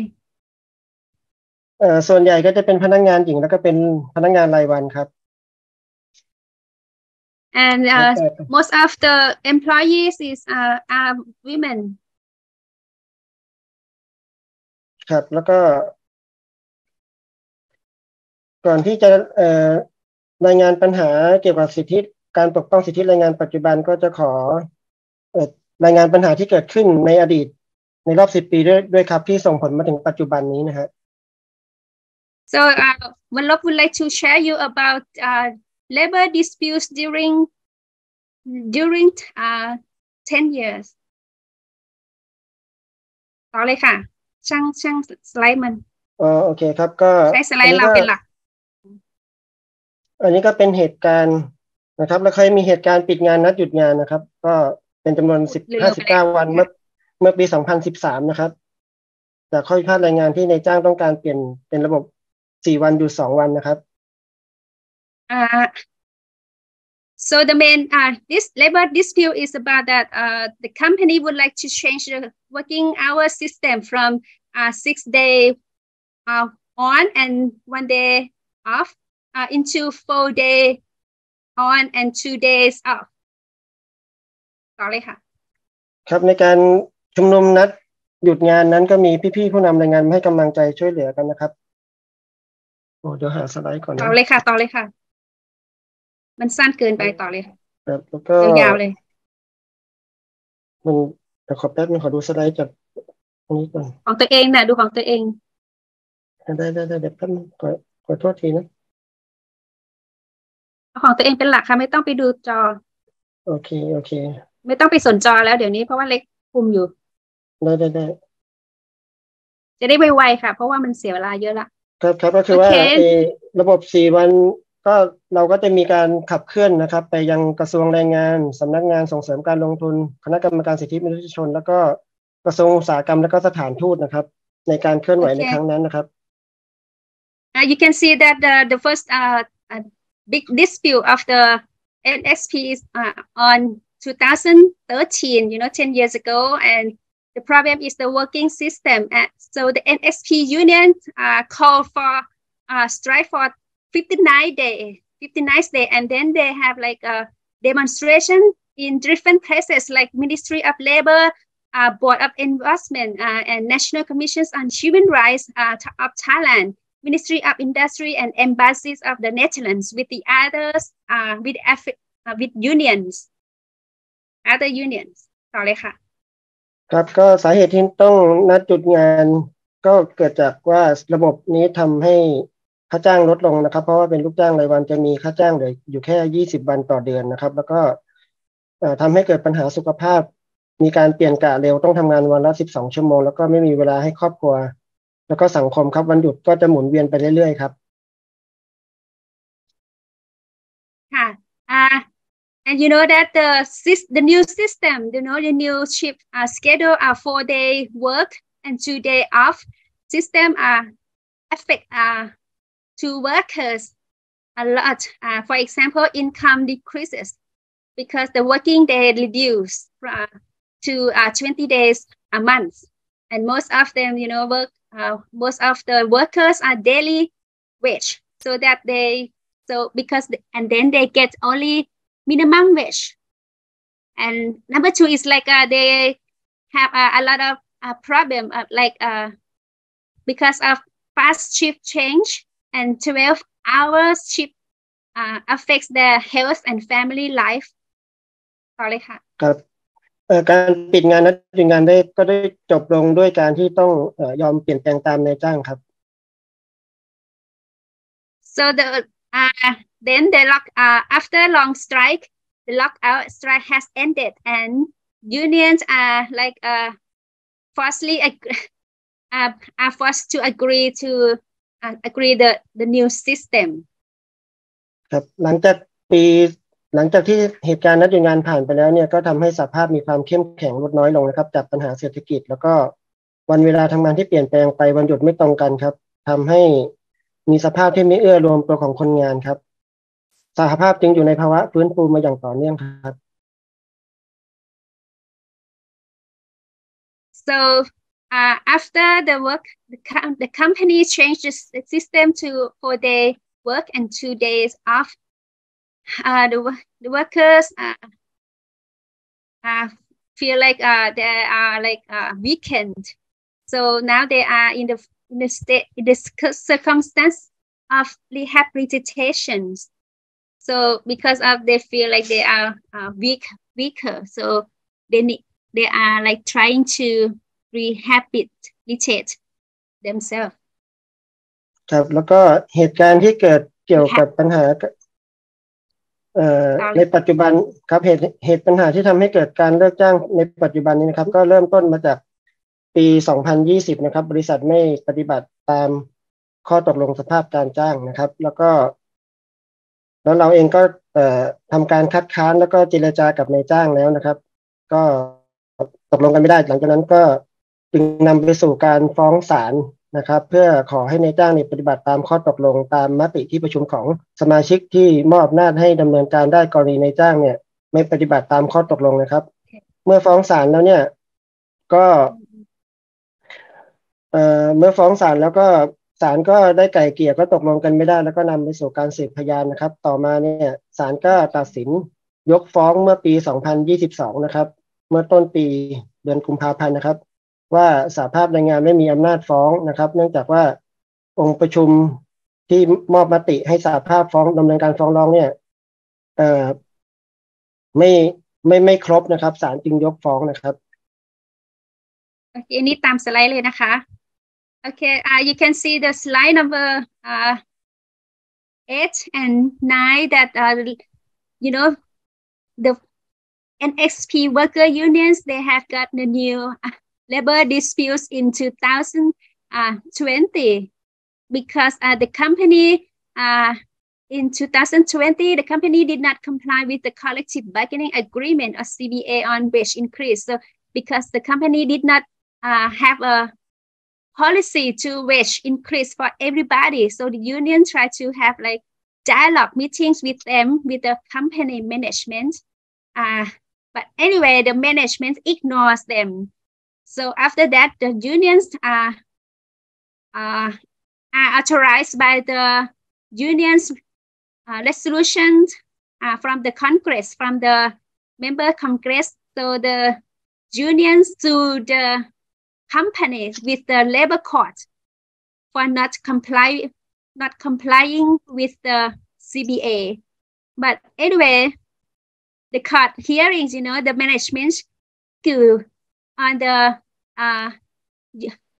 number of the union workers sitting in the Union General Assembly in 2019 that to be less than 100, and further argue that the union had no right to sue or to lodge the complaint with the labor court. It means that the company accused that the Union General Assembly in 2019 is didn't require the quorum by law because the members joined very little. So the union doesn't have right to sue the employer. Please, slide number 9, please. So, and the labor court, you know, that issues the verdict at last year in February, stating that the number of union workers participating in the Union General Assembly in October 2019, which voted for various resolutions, including the resolution that the union representative can sue the employers if the employer doesn't comply with the CBA. So anyway, the court verdict, the union did not file the appeals. It means that the labor court dismissed the case, and the employers won the case. Okay, and after that, the company last year, two months later, you know, the company dismiss the union leaders, 10 union leaders and former and 3 former leaders, 3 former union leaders. So after that, the workers, the union leaders have tried to have a dialogue with the company, but anyway, they cannot meet the agreement. The company refused to reinstate the union leaders as demanded. So they have to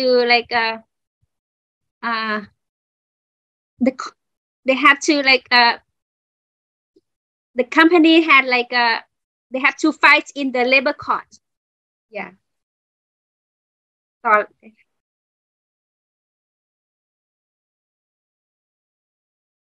ครับอันนี้ก็เป็นภาพตอนที่ถูกเลิกจ้างออกจากโรงงานนะครับก็ได้เอาเอกสารออกมานะครับก็ใน13คนนี้ก็คือกรรมการที่ไปดำเนินการฟ้องในคดีทั้งหมดนะครับแต่ว่าถูกแบ่งออกเป็น3คนเนี่ยเป็นอดีตกรรมการที่ไม่ได้เป็นกรรมการลูกจ้างบริษัทสามารถเลิกจ้างได้ทันทีส่วนอีก10คนเนี่ยเป็นกรรมการลูกจ้างเนี่ยจะต้องขออนุญาตศาลก่อนจึงจะเลิกจ้างได้ครับ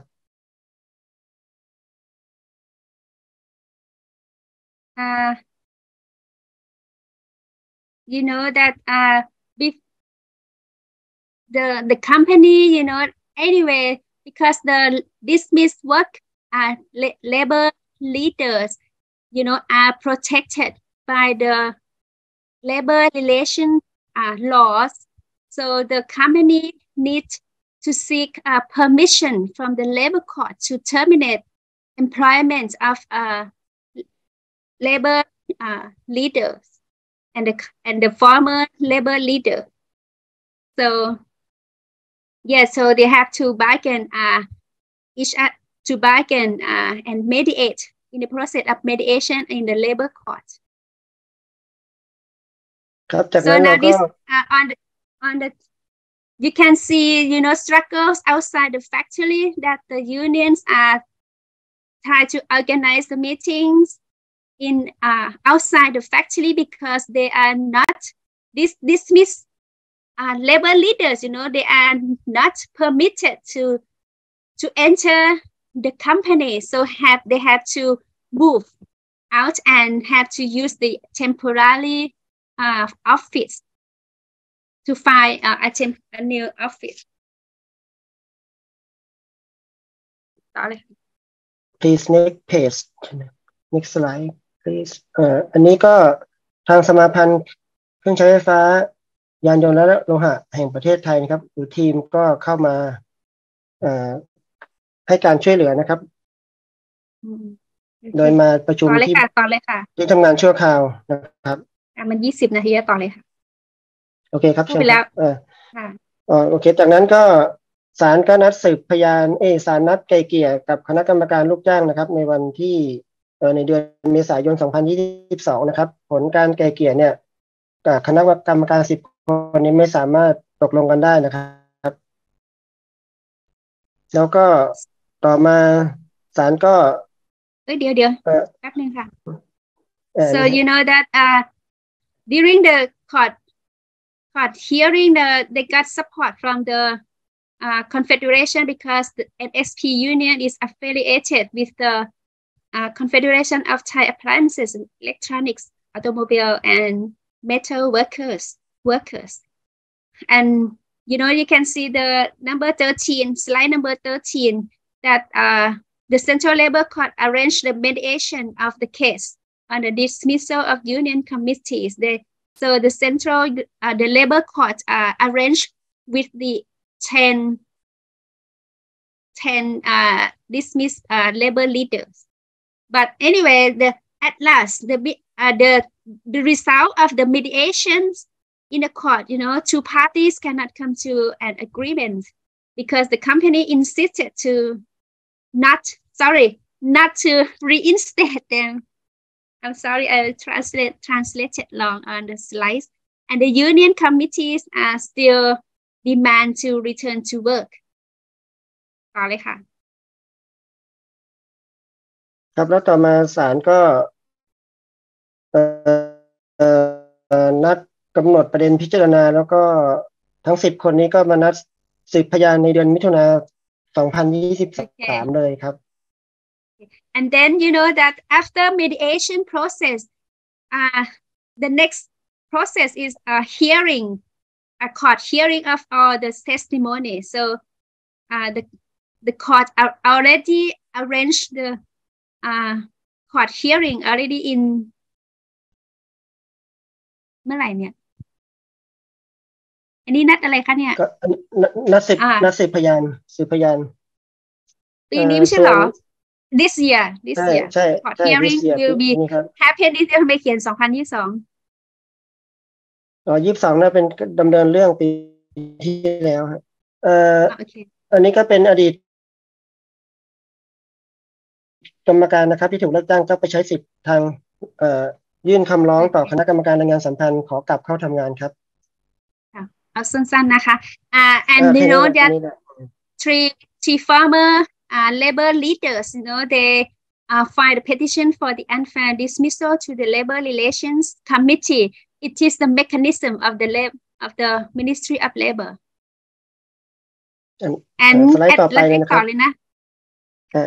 last she won because the Labor Relations Committee issued the verdict already to reinstate her and force the company to reinstate her and pay back all the damage.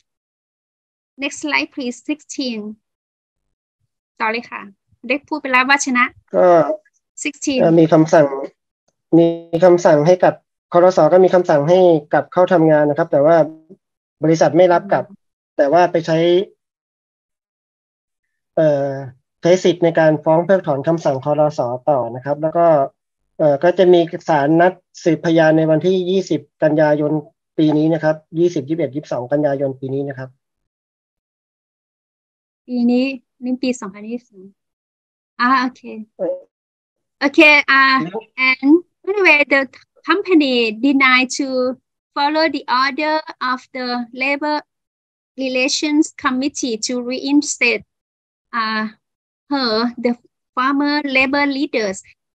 So because the company can appeal to the labor court to nullify the LRC orders, because you know that the LRC's verdicts, you know, that said that former union leaders did not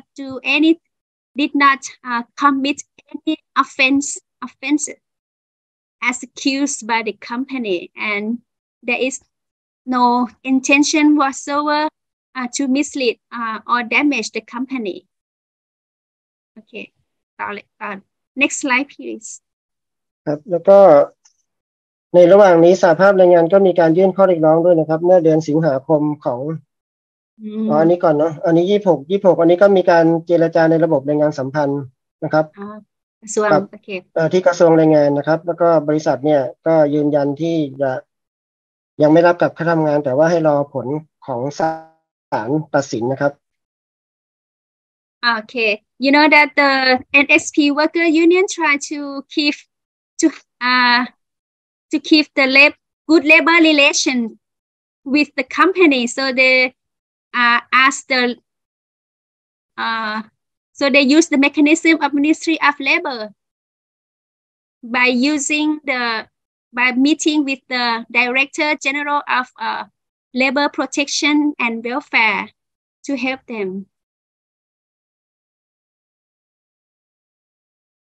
ไปเลยค่ะแล้วก็สไลด์ต่อไปก็คือว่าในระหว่างนี้เราก็มีการยื่นข้อเรียกร้องด้วยนะครับโดยที่เราเนี่ยถูกอยู่กรรมการ10 คนเนี่ยถูกอยู่ข้างนอกนะครับจะต้องมายื่นข้อเรียกร้องที่บริเวณด้านนอกบริษัทนะครับแล้วก็มีการเจรจาอยู่7 ครั้งผลการเจรจานี้ไม่คืบหน้านะครับบริษัทต้องการให้ถอนข้อเรียกร้องนะครับตอนนี้ก็ยังอยู่ในช่วงการเจรจาอยู่นะครับ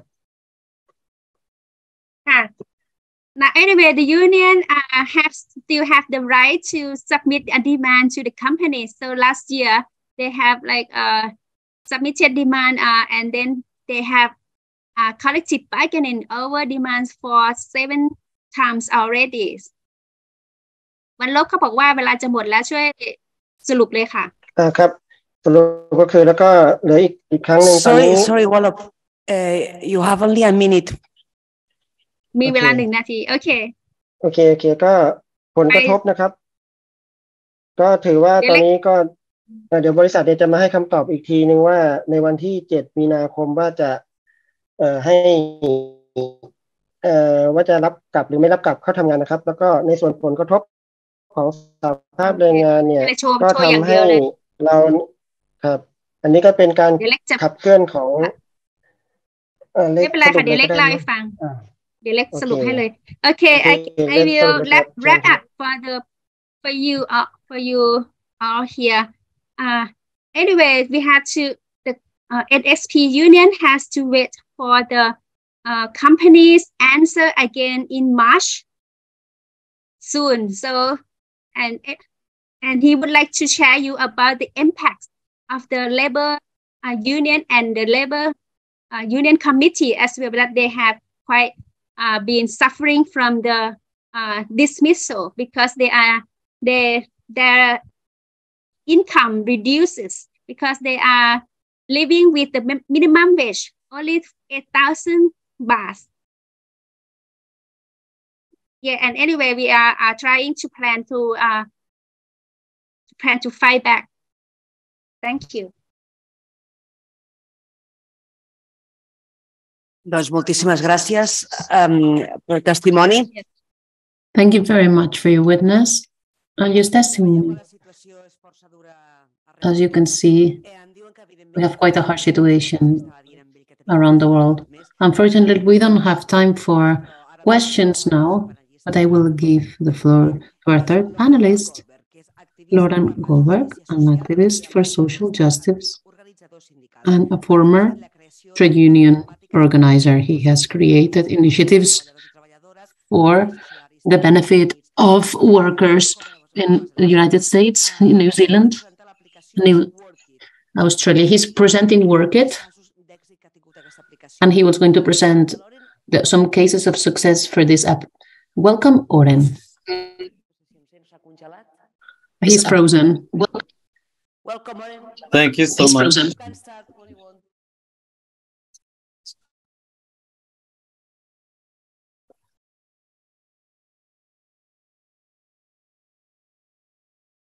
Can you hear me? Yes.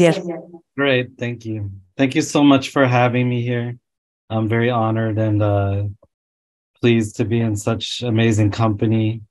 When I hear these stories, they sound like our stories.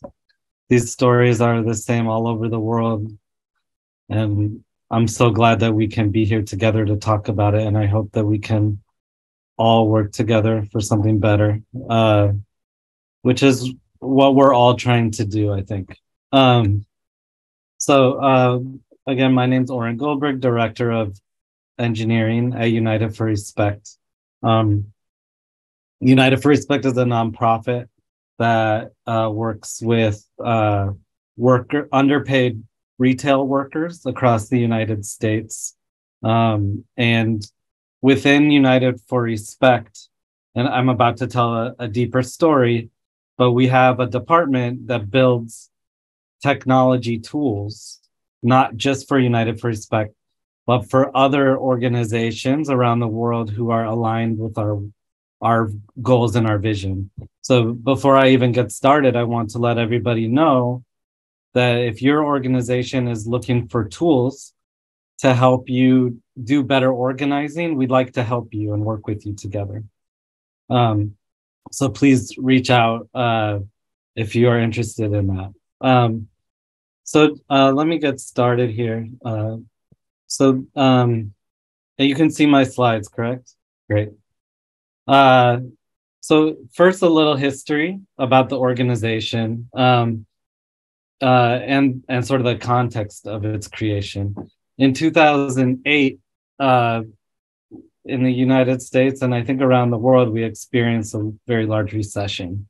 And involuntary part-time jobs skyrocketed. People who wanted to work full-time but could only find part-time work. In the US, it increased by 5 million.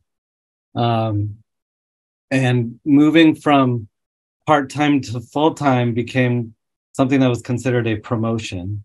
And it has really eroded people's ability to advance up the career ladder. 61% of full-time workers surveyed had previously worked part-time positions at their current employer. 80% of those workers who experience any upward mobility have worked part-time in the past.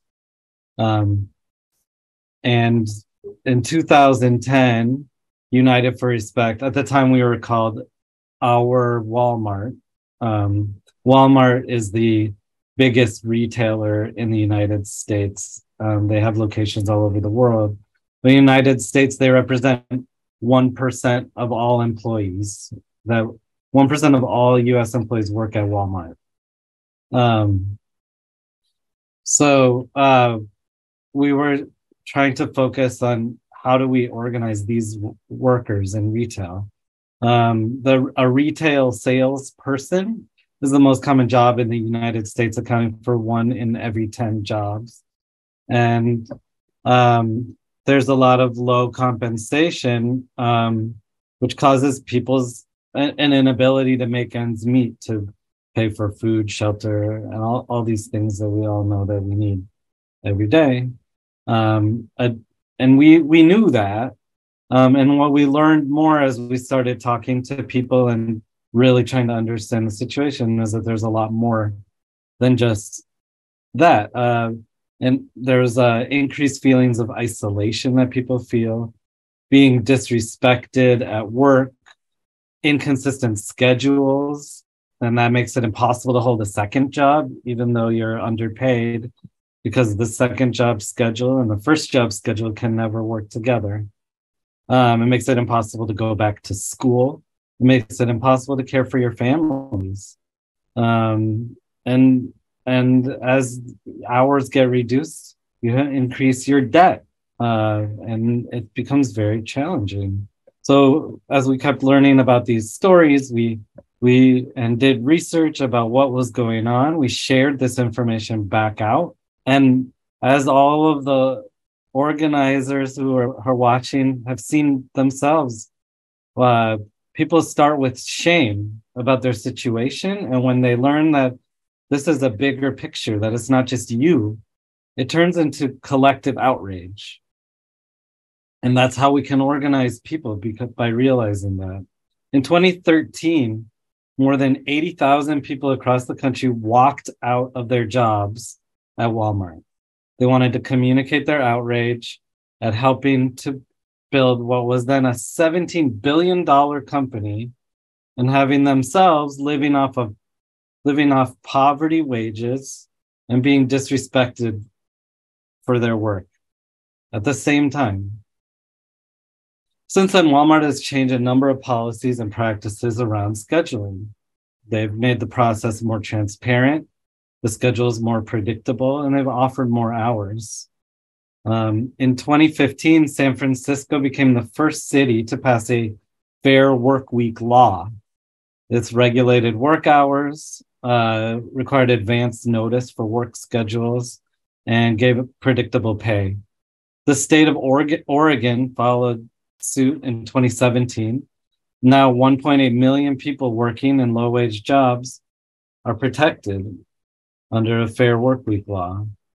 Whoops, sorry. Okay, so what is our approach? How did all this happen?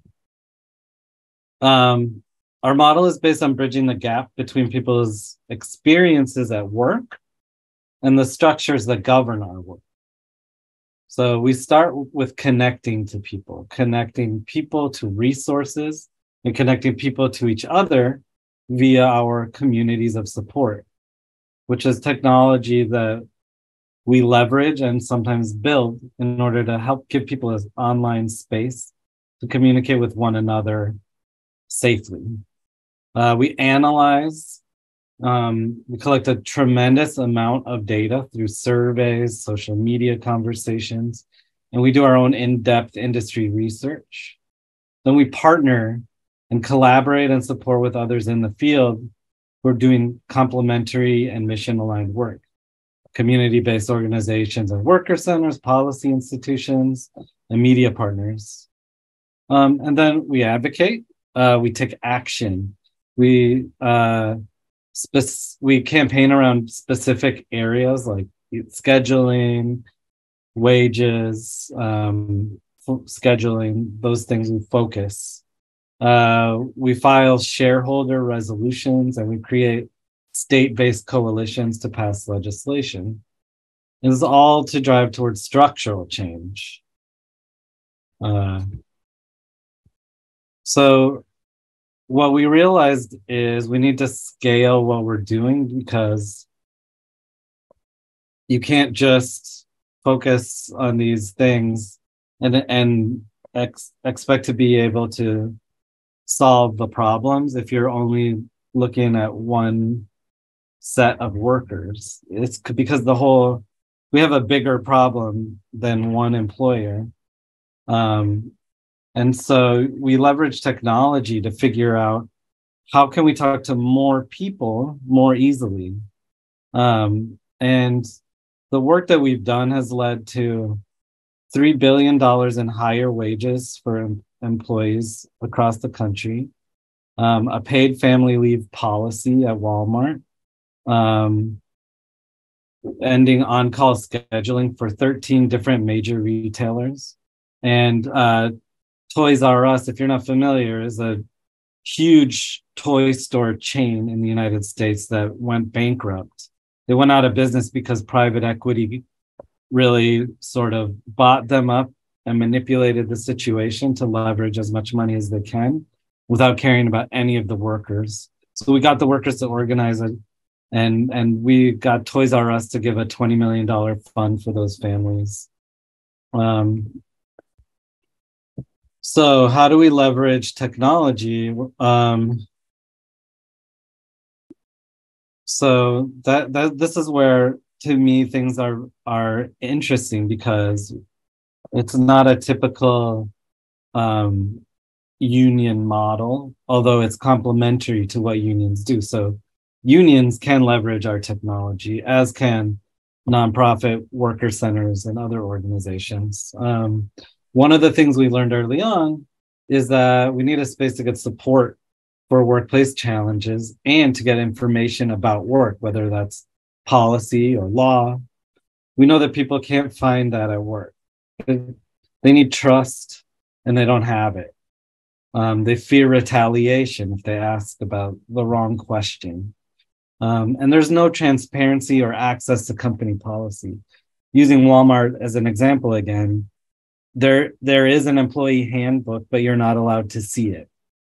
If you want to see it, you have to ask your manager to look at the computer in their office while they're watching you. So the only way you can figure out what's going on is like under their supervision.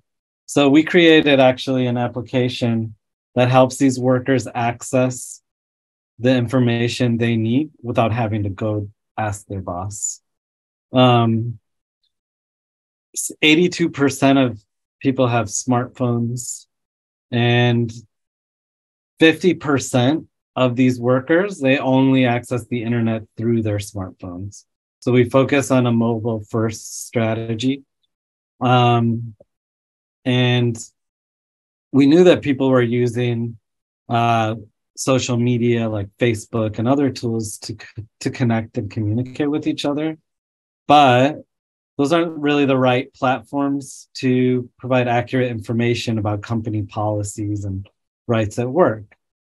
Things get buried under, thousands of comments. There's no privacy. People give opinions, incorrect answers. It's not reliable information.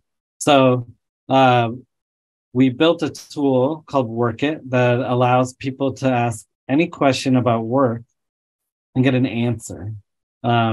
We use machine learning to try to understand the intent of somebody's question and we provide an answer that's applicable to the person asking, whether it's around employer regulations, geographic laws around that region, or employment status information.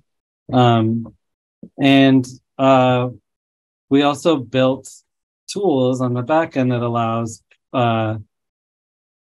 trained advisors to find resources that they need to answer these questions. We're collecting really the largest data set in the US on people's experiences in low-wage jobs. So 77,000 people have downloaded our app. We have a lot of statistics here you can see on the slide, so I won't read through it all, but we've managed to get a lot of different organizations to leverage this technology to help the workers that are their members and that they're trying to reach out to. And our total reach is now 4 million people. I couldn't be more proud to be a part of this work. I think it's been an incredible journey. And we're now sort of working very hard to expand our tool set to provide as many useful tools as we can for workers and really now for organizers. We're trying to think a lot harder about what do organizers need to do their job better so that they can benefit workers better. So we've built tools like you can see on this slide that allow the ability to track data, to surface patterns. So you can think about things like, well, actually the inspiration, what started this was when COVID hit, we started needing to know a lot more about how COVID is impacting workers. Where are people getting positive tests? Where are people not getting the masks and that they need and the other care that they need? And so we built this tool to kind of accept crowdsourced data from workers so they could report like that there's not enough people to cover their shift, or somebody's sick, but they're not allowed to take off from work, and be able to sort of chart this stuff. And then this has several functions. One is that it allows an organizing team to strategize around where problems are really happening. And additionally, there's an option to make the data public. So you can show the world what is going on and really like inform the public and the workers themselves about what their situation looks like on a larger scale. Sorry, Oren, you have only 2 minutes. Great, thank you. Okay, so our tools they work on all mobile platforms and on the web to make it really accessible and easy to use. We also have tools that allow organizers to kind of like scrape data from different sources and aggregate it and collect it to help them get information that they need in a way that's automated. And the ability to make things multilingual, which we found is increasingly and just very important. People need to understand. By the way, since I'm talking about that, I just want to thank the team here organizing this conference for really enabling translation and interpretation for everybody so well. So the need for Worklt is growing with the growth of the gig economy, increase in part-time jobs. The low-wage sector is the fastest growing sector of workers. There's increase in surveillance capitalism. So we need to have our own tools instead of leveraging the tools made by these big corporations. And being able to leverage, here we say thick data, that really means qualitative data, it's not just about numbers, it's about collecting real experiences and understanding them. That is super important for the work that we're doing. In summary, whoops, sorry. Oh, I'm losing control of my slides here. I apologize. This is the one that I want to show. Looking ahead, we want to utilize what we're doing to build power. And again, I just want to emphasize, like, we're really looking to help other organizations. In fact, our tech department is in the process of splitting out so we can really focus on building tools for the movement across the board to help organizations that are underfunded and unable to build their own tools, so that we can help them level up to meet the modern world and have the same technological tools that these corporations have, so that it's not just bringing a sword to a gunfight. I guess I'll leave it there. I know I'm at my time limit. I appreciate everyone, and I look forward to learning more and hearing everybody's stories. Thank you.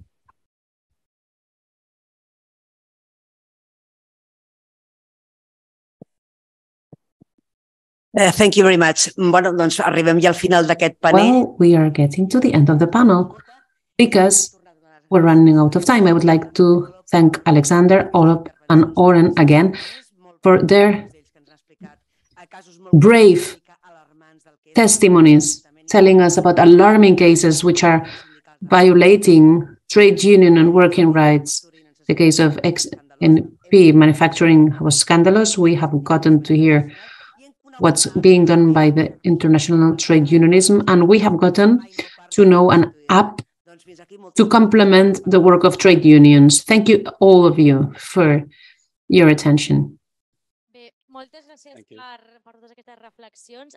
Thank you for your reflections. Let's have a 15-minute break so that you can go outside. We have a little snack outside. You can have a drink, have a snack, and we will see you in 15 minutes. 7:25. We'll see you here. Benvingudes un altre cop després d'aquest... Welcome again after this short break. And let's start the last panel of the mobile social context with turning around mining. And we will have two panelists that have to be here because George Bukundu, who had to talk about the Democratic Republic of Congo, cannot attend. We are going to talk about mining in Bolivia, listening to the experience of civil society organizations that work to improve labor conditions of miners, and we will listen to the recommendations adopted by the European Union concerning mining exploitation. For those following us online, we would remind you that to choose the language of interpretation, you have to choose the language, and that you can tweet everything you want concerning what the speakers say. We have two hashtags, hashtag MC23 and hashtag El Nostre Móvil. The last session will be chaired by Alberto Guerrero, who is an advocacy officer of Alternativa Exchanges devoted to indigenous populations. So I'll give you the floor, Alberto. Thank you very much. Thank you to all of you for being here. Now that we had a break, we can carry on for 2 or 3 more hours. I'm going to switch into Spanish because Diego and Jesus speak in Spanish, so they don't have to rely on interpretation. So, that's all we wanted to say as a way of an introduction, and we're going to start this roundtable. We won't be able to listen to George, who is going to speak about the situation in Africa, which is probably unknown, and more unknown than other subjects that are going to be dealt with at this roundtable. But we will have a balance because we will listen to experiences in Latin America, and also we will get to know different positions from the European Union. and local organizations. And maybe, since we only have a couple of speakers, unless they talk for too long, we will have some time for Q&A. I'm going to introduce our first speaker, Jesus Alberto Rea Campos, who is online, a specialist in economy, 20 years of experience in institutions of social and economic development. He has developed proposals and projects in public policies management, development planning, highlighting the importance of local economic strategies and productive processes for local mining in Honduras, La Paz, and Potosí, Bolivia. He's in charge of the Center of Research and Popular Service, preset from where he is the leader of different teams which propose ideas to make a more efficient local management and to improve the working conditions of the miners in Bolivia. Jesus Alberto, I think you can hear me, so please go ahead, and thank you very much for being here with us. Okay, so thank you very much, Alberto, Diego, and I would like to express my gratitude for allowing me to share with you this moment and to be able to speak about the conditions of mining in Bolivia and how is this related to electronics and the global market. I'm going to, if you allow me, share my presentation. I don't know who is moderating. I'm not able to share my screen right now. I think that someone else is going to do it. Okay, while you share my screen, I would like to tell you, first of all, that what I'm going to present here, it's a case study of a mine, a cooperative.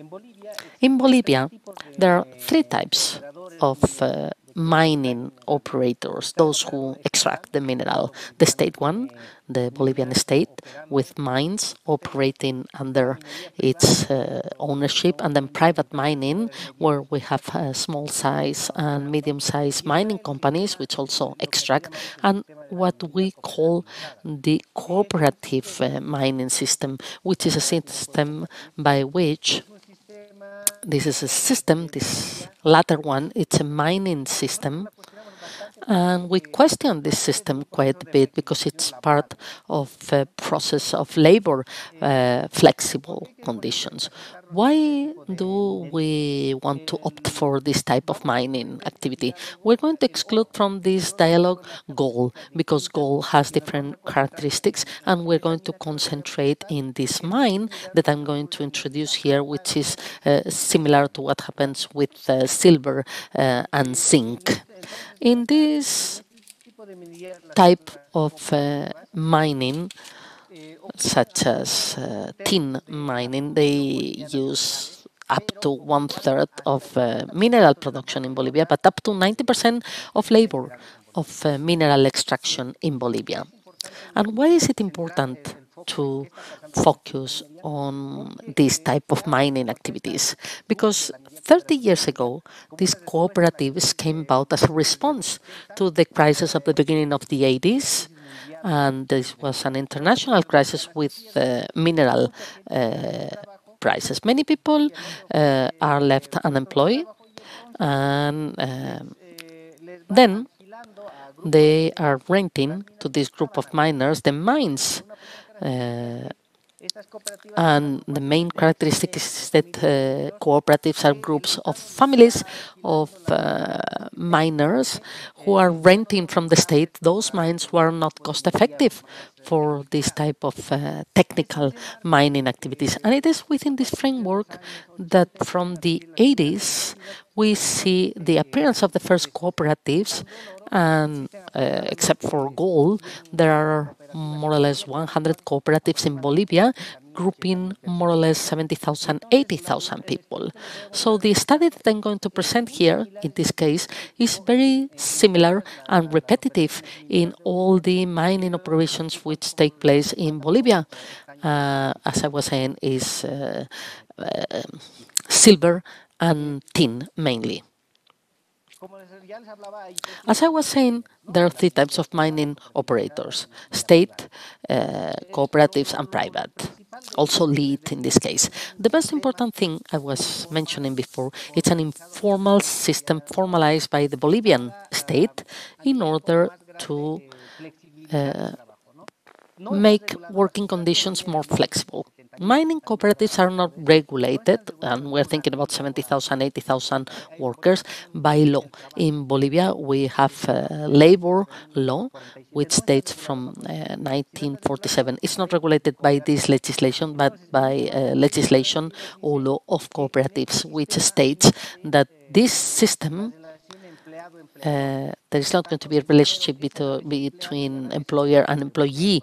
So the miner is at the same time employee and employer. So the labor legislation deciding the working hours and extra hours labor costs does not apply to this system of cooperative. So this is a main element, because as we will see, this creates huge problems, and at the same time it also generates great savings to other actors of this mineral chain. As I was saying, a second element, besides the fact that they are not under the Bolivian labor law, is that none of these cooperatives has the ownership of the mines. The ownership belongs to the Bolivian state, and they lend them to the cooperatives, 1% of the gross value of production before taxes, before expenses.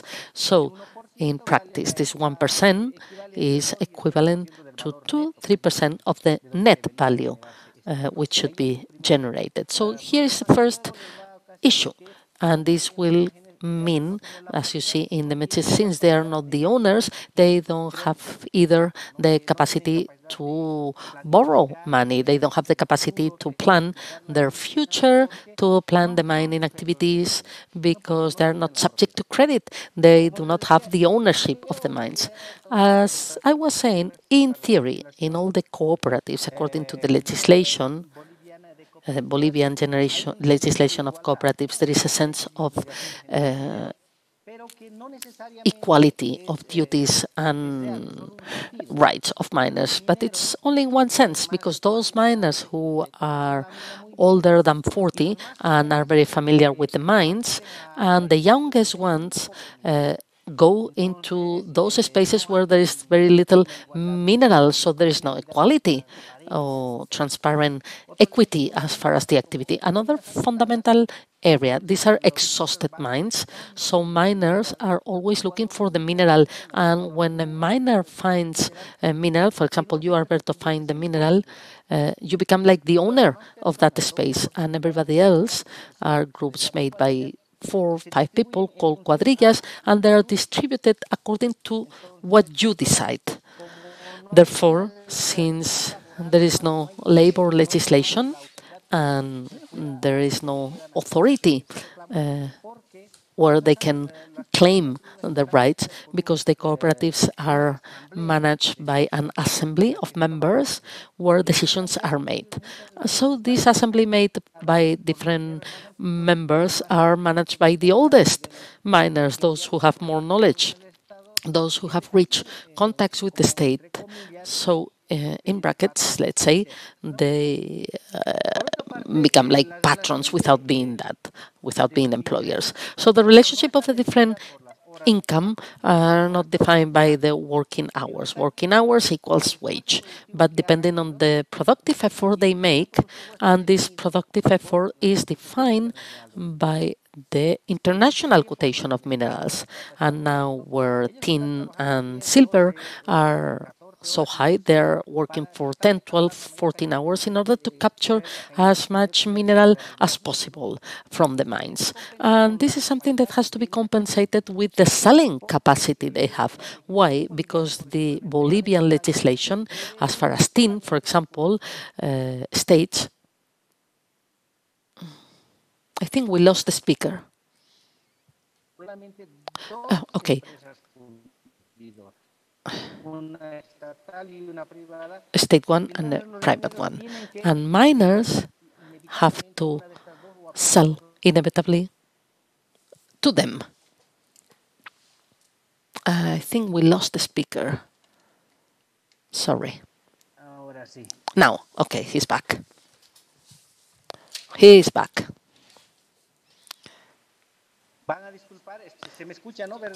My apologies. Can you hear me?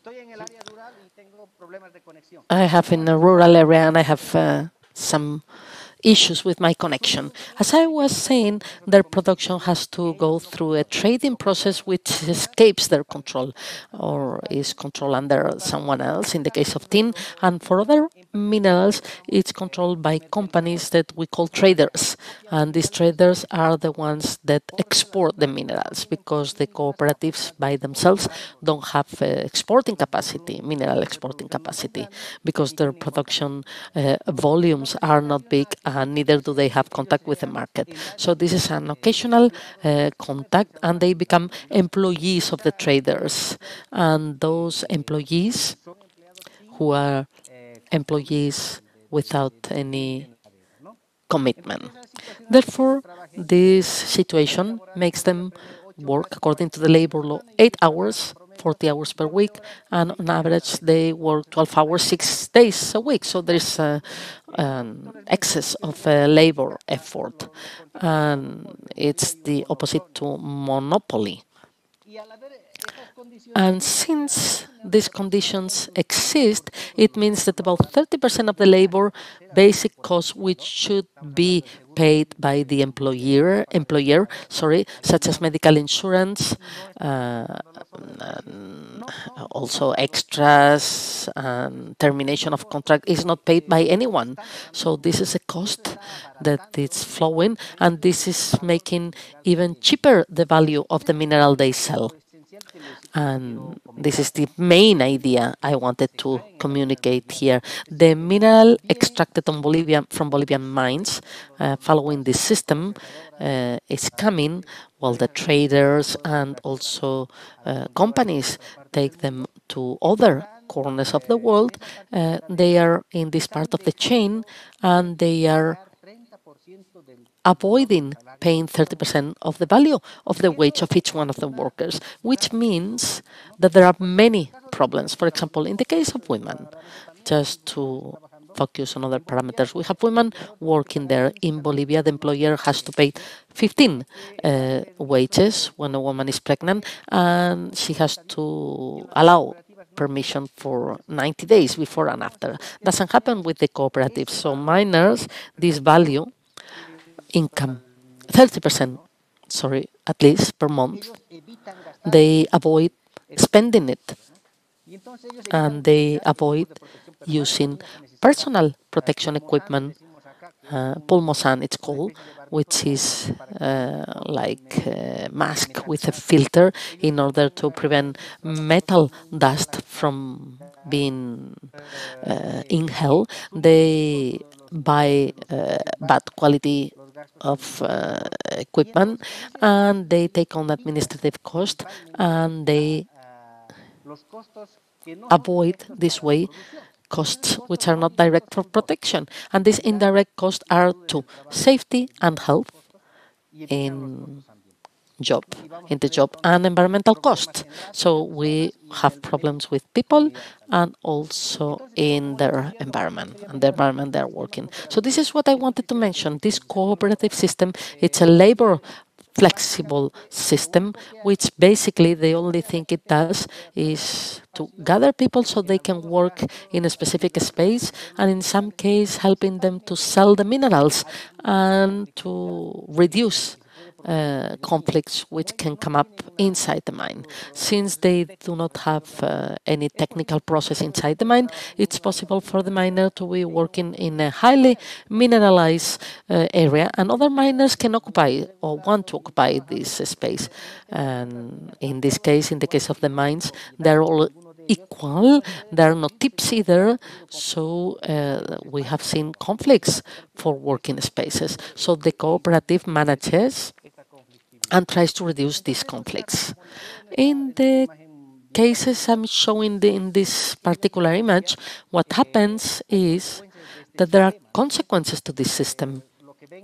What you see, for example, its mine and how the ceiling is falling apart. And this is the structure, and nobody's repairing this because this will represent high cost. We have made the survey in the mines, and they show that in the last 5 years, 80% of miners of mine made by 250 workers have suffered injuries in the head, back, or feet. The year before, 10%, 40% work more than 6 hours 12 hours a day, and this has serious consequences on their health. The maintenance of the mines, since they are not the owners of the mines, these mines do not have any ventilation. 95% of miners are exposed to gases which cause, similar to the ones issued by diesel motors. There is no ventilation inside the mines, and there is no ventilation for the gas and dust produced by the rock perforation. And one very serious problem is that in order to perforate the rock, you need a lot of water, and water has to reach the mines through connection systems, and this is quite expensive, and they avoid doing this, but it has serious consequences on their health. We don't have a precise data because the person in charge of this is not giving us enough data, but the amount of workers who have left the mine due to silicosis, which is the lung deterioration due to mineralized dust, because they inhale metallized dust. 2 minutes, Jesus. Okay. I'm going to summarize very quickly then. So there are problems of rheumatism, there are many injuries in the back, and all this happens because they are drastically reducing their cost. And in the end, what happens is that they reduce cost in order to increase their income, which causes unsafe working conditions and highly dangerous. And this is what I want to comment on. The problem, it's a local and global problem. And these details that I'm showing, dangerous mining activities, is not contemplated in the price structure of the minerals. And we can escalate and thinking about electronic products. And it is not foreseen within the scale of the price of the minerals because there is a lot of speculation. Those elements which should be part of the process. Neither do we see a structure of the different externalities, life expectancy of these people, and these external elements are not part of the cost of raw material. And finally, the most serious problem is that what's happening in Bolivia, in Africa, in Asia, the state is promoting labor flexibility in order to reduce prices. And these are the consequences. And in Bolivia, this labor flexibility means that these activities do not have any control about the market and also about the markets selling the minerals, which shows them in defenseless state, generating many resources, and these resources do not necessarily remain in the family. And there is a serious deterioration in people as a consequence of the mining activity.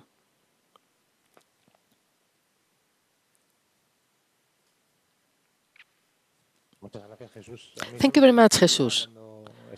I was thinking, when I was listening to you, about the contradiction, about the good press and the beauty that we see here in Catalonia. And it is true.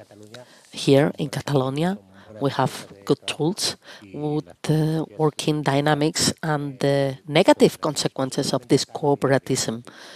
We would probably not call it like that in Bolivian mines. So in order to, well, I was thinking that we should always look and focus on not only what we think and the way we want to express it, but to listen to what other people have to say. And that's all. I'm going to give the floor now to the second participation of today's roundtable, who is Diego Martin. And Diego Martin works in the Unit of Economic Transition of the European Office of Environment, Master in International Development by the University of Caen, the School of International Studies of Brussels. He's leader in raw material analyzing green and digital transition from an environmental global perspective, co-author of the report published together with Friends of Earth, which is called Green Mine the case for cutting EU resource consumption, and case to reduce consumption of resources in the European Union. Diego, you have the floor, and thank you very much for being here with us.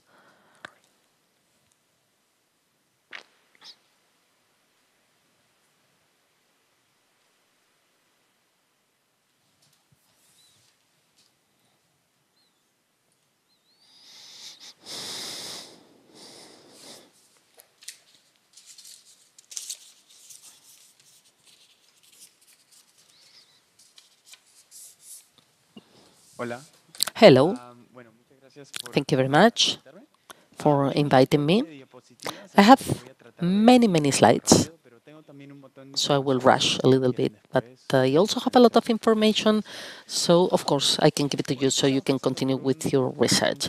We are going through some time in recent human history, which is very interesting, and there have been many energy transition in the history of humanity, and recently the energy transition is called the green energy transition, which requires many more minerals in a sense that they have never been extracted in the past. And we're going to have more details later on. So let me provide a little bit of background. The European Union is going through crisis. It's very anxious for the moment in order to recover these raw materials due to the digital transition and green transition, which is under the Green Treaty back in 2019 with the von der Leyen Commission. And the COVID crisis made some impact on the supply chain, creating a scarcity in the market and restriction to export. And this provision chain, Europe is very dependent, 93% of magnesium from China, 98% of borate is also from Turkey, and 85% of niobium from Brazil in construction and also in the car industry, transportation industry. Not only the European Union has these problems, but the United States, Canada, Australia, Japan, South Korea, and China are also trying to have their own strategies in order to collect these materials. And lately, Russia's invasion caused even more problem for the European Union, because since I'm going to speak a bit more about this, many of these resources come from Russia. Next slide, please. I also want to place some background in order for you to understand. On the left, we see the planetary limits, and often many are related to climate change. If you can take out the climate change on top, you will see that, of course, we have gone over the planetary limit. But if you take a look at the biosphere integrity and new identities that were discovered last year, we have gone beyond 5 of these planetary limits. So pollution, we have many microplastics in our bodies from chemical origin, PFAS, forever chemicals, which of course we are not able to digest. And climate change right now is the focus of our politicians, but we can see, of course, that there are other worries. And I also want to show you very quickly the planetary turning points, which are very important, because basically, if one of these turning points that now scientists are saying that we have gone through some of them, or we are going through some of them, it's causing like a domino effect. If we are already going through a turning point, the rest will fall and will change our society, the way we know it, the way we grow food. Climate change is going to get worse, etc. And this is just what I wanted to show you, so you can take a look at this.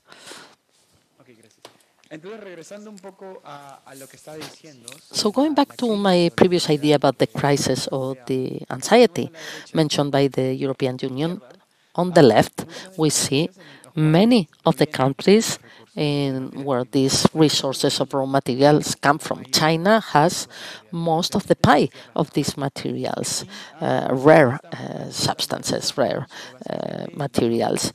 And here, the need to meet our objectives requires 60 times more lithium by 2050, which means basically levels of chemical extraction. Next, please.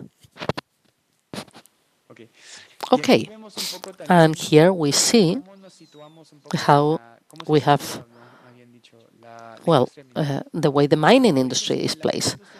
The mining industry, if I ask the question here, most of the people will think that mining industry, and our colleague Jesus has mentioned it, has mentioned the cooperative sector, but the mining industry, the formal one, has many environmental impacts. We have listened about the mining processes in Congo, in Brazil, the Tajo Abierto mining activities. So there is some social idea that it has a very negative image. So what does the industry do?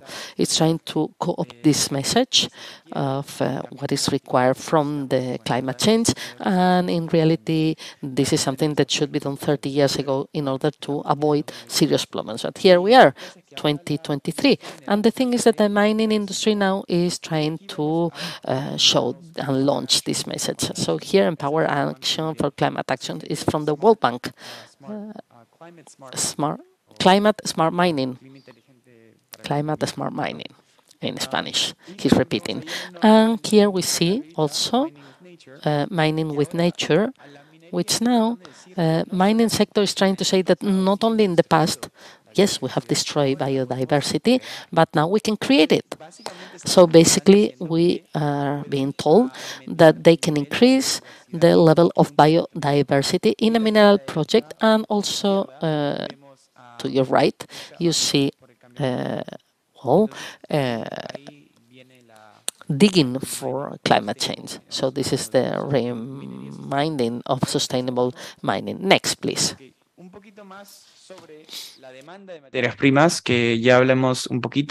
And now a little bit more about the demand of raw materials. Here we have a report, a foresight report. I'm sorry, it's I'm using words in English here, but well, we have a report here that was published at the European Union, and there's the less ambitious scenario and the more ambitious scenario. And here we see the level of dysprosium and lithium and cobalt and graphite, and they're very high. We're reaching levels that were never before extracted. And in the case of dystrophia and neodymium, these rare materials, there's no mining in the planet that could extract these minerals as raw material. It always comes from other kind of materials. So if the primary material does not have a good price at the international market, it will not be so exploited by mining, which leads these rare earths, these rare materials to reduce their levels. So that's why it's so difficult. And, well, it's so difficult basically to foresee the level of rare materials that are going to be extracted in the future. So under this case, we produced a report 2 years ago, and now I'm not going to dwell on this because things have changed a lot since when we really wrote these reports, but we wanted to challenge this narrative that we are hearing in Brussels. And of course, Brussels dominates the European Union, and all these legislations are going to go to member states. So we were communicating with other social movements against mining in Europe, and we were starting to get to understand how mining is behaving here in Europe, where it's supposed to behave much better than elsewhere. So we found out that there's a lot of things said about mining and the extraction of materials, but we do not talk that much about consumption and production. These materials are rare. And they, well, not only are they rare because, you know, if you see them located in the world, well, actually, they're not that rare. Lithium exists everywhere. But in order to find those materials in such a concentration that makes them economically viable for them to be extracted, well, it depends very much on geography. So that's why they're called rare materials, but they're, you know, not so rare if you want. It's just difficult to extract them from the soil. So, well, the European Union is very much dependent on other countries, and in Europe, even though we're 6 to 7% of the worldwide population, we consume 30% of primary materials, which means that only 70% is left for the rest of the world. And in terms of exponential or potential extraction in the world, Dr. Alicia Velero tells us that, well, in the future, how much will we need to extract to keep with our previous levels? You know, it means that in the following years, we will have to extract 0.5 times more gold than in the history of humanity. But in the case of lithium, we're talking about twice as much than it was extracted in the history of humankind. And in the case of copper, in the next 80 years, we may reach the limit of copper that can be extracted, which leads to an intergenerational problem of justice. Because, well, the future generations that are not yet here, in 100 years, they will need these materials for technologies that are not yet conceived. So if we are extracting this today, well, this is going to lead to a lot of waste for the next generations. And I would like to state this point. And the problem does not only revolve around extraction, it's also waste. And in the European Union, even though, well, you may not know that there's a mining industry here that is not that large, but it exists here in Spain and Finland and Sweden.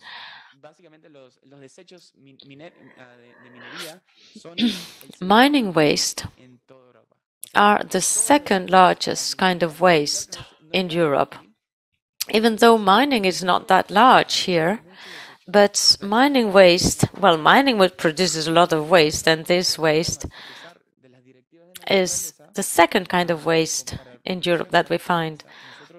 And in spite of the directives to protect nature in Europe, we still have problems to protect our biodiverse areas. 70% of species and 80% of habitats are in a non-favorable situation of preservation. Now, with this mining that is going to happen in Europe, well, they want to place this and exploit these mines in biodiverse areas in the Network 2000 nature. And according to the directive, you can extract materials from mines, but the problem is that today's mines in Europe are not metal mines. the extraction that is now needed for turbines and for solar panels, well, they require rare earths and cobalt and so on. So European companies are moving to diverse areas because Europe is a very small region. It's not like New Zealand or Canada or the US, where a mine can be really far away from the capital.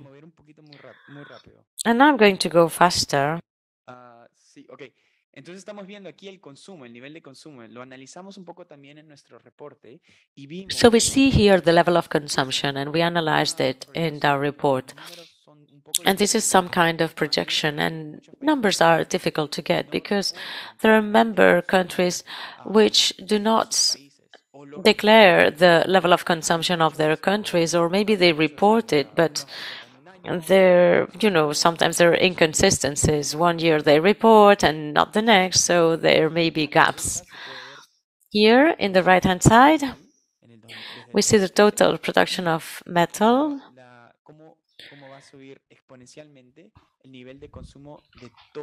and how the level of consumption in the world is going to increase exponentially.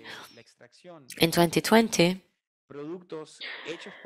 the extraction or manufactured products have exceeded the way of biomass, which means that we human beings have built more in weight than what exists.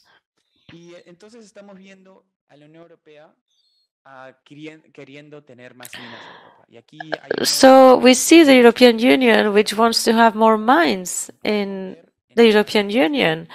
And here are some mines that are trying to be exploited. And we can see here in Spain, for example, or we can see in many other areas. And there may be even more mines. Here we have a protest here in Costa do Barroso in Portugal. And they were protesting about lithium mine. And now here, if you want to do more research, here's Spain. And we're talking a lot about human rights and environmental rights. And I think, I think that European people, well, they think that they're the kings of the world. And here in Spain, for example, there are many cases which have been already uploaded in the MineUp webpage. I'm not going to dwell now in the impacts of this cooperative mining, but there's a foundation which does not exist anymore. Unfortunately, they lost their funds.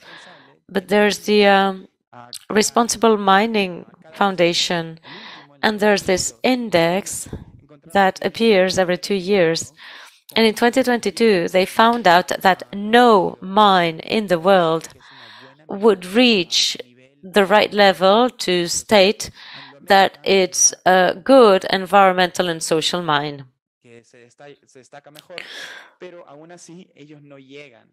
So there are certain companies which may be leading the ranking, and there are projects that are better than others, but no mine reaches a standard in terms of environmental and social rights.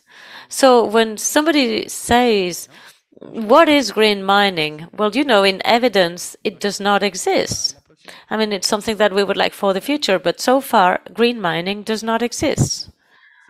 Next slide, please.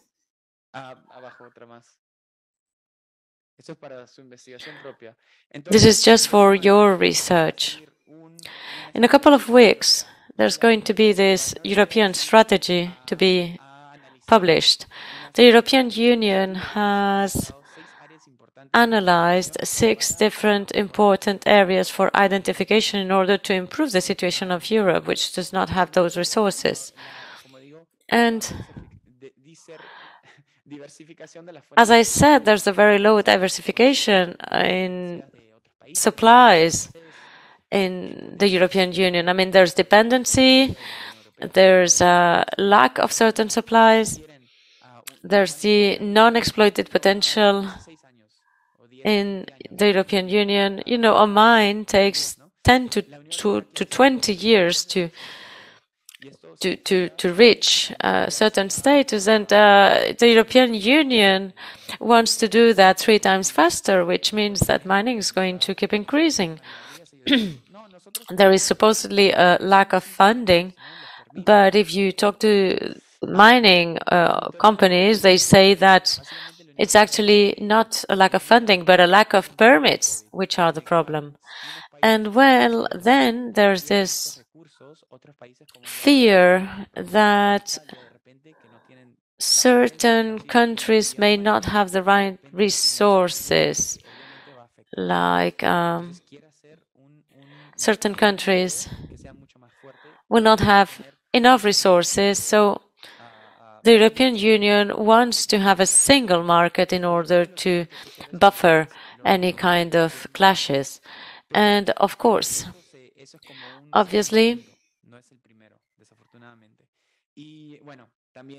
the trade unions did not recognize all of this, and they want to improve the situation. And if I would like to go to the last slide, and then I close, because I do have a lot of recommendations at the short term, really. Of course, you're going to have many recommendations everywhere, and they're not so different. But what is different is that the due diligence, there's a due diligence law, which is being discussed right now. And this is a very good tool, but it's not going to solve the problem, because the problem is that economies are growing by 2 to 3% every year, which means 2 to 3 times percent more natural resources and energy, because all these things are linked. These 3 things are very much aligned. So what do we need? We need to move towards a rational use of resources, which means that this pyramid, which is inspired by another very well-known pyramid, means that, first of all, we need sufficiency and substitution, which are crucial. For example, in the case of sodium, this is a battery that can coexist very well with lithium, but we don't have the right financial infrastructure for sodium as we do have for lithium, because investors do know about lithium and they do invest in that. But sodium, nobody knows about it, and sodium is very much compatible, and sodium is much better for the environment. It's not so good in terms of efficiency as lithium, but it's very competitive. Now, we're moving towards a circular and efficient society. We're talking about circular economy, but circular economy does have problems as well. And lastly, we can extract those materials which are needed, because if I could show you this pyramid, I mean, at the moment, this pyramid for the European Union is upside down. First of all, we extract as much as possible, and then we see what we need. For instance, in the piece of legislation which is coming up in 2 weeks, a big fear that we have is that the recycling sector, which we do need in Europe, is very low. I mean, lithium is just a 1% recycle. And we are afraid that recycling will be perceived as circular economy. And it is not. I mean, there's use, reuse, elimination of raw materials. And this is much better than recycling. Recycling keeps polluting. I mean, of course, it's much better than just disposal of raw material, but in circular economy, there are other stages that have to be considered. But well, anyway, there's no time, but if you do have any questions, here I am. Thank you very much. No sé cómo lo tenemos. Tenemos tiempito para alguna pregunta, si queréis. Do you have any time for questions?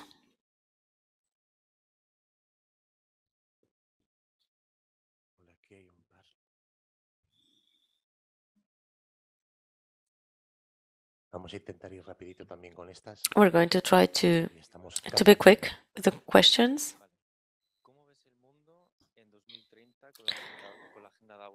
How do you see the world in 2030 with the 2030 agenda?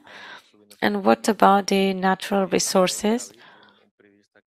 I remember, David, there's a journalist who was killed in Burkina Faso, and he made a documentary on cobalt.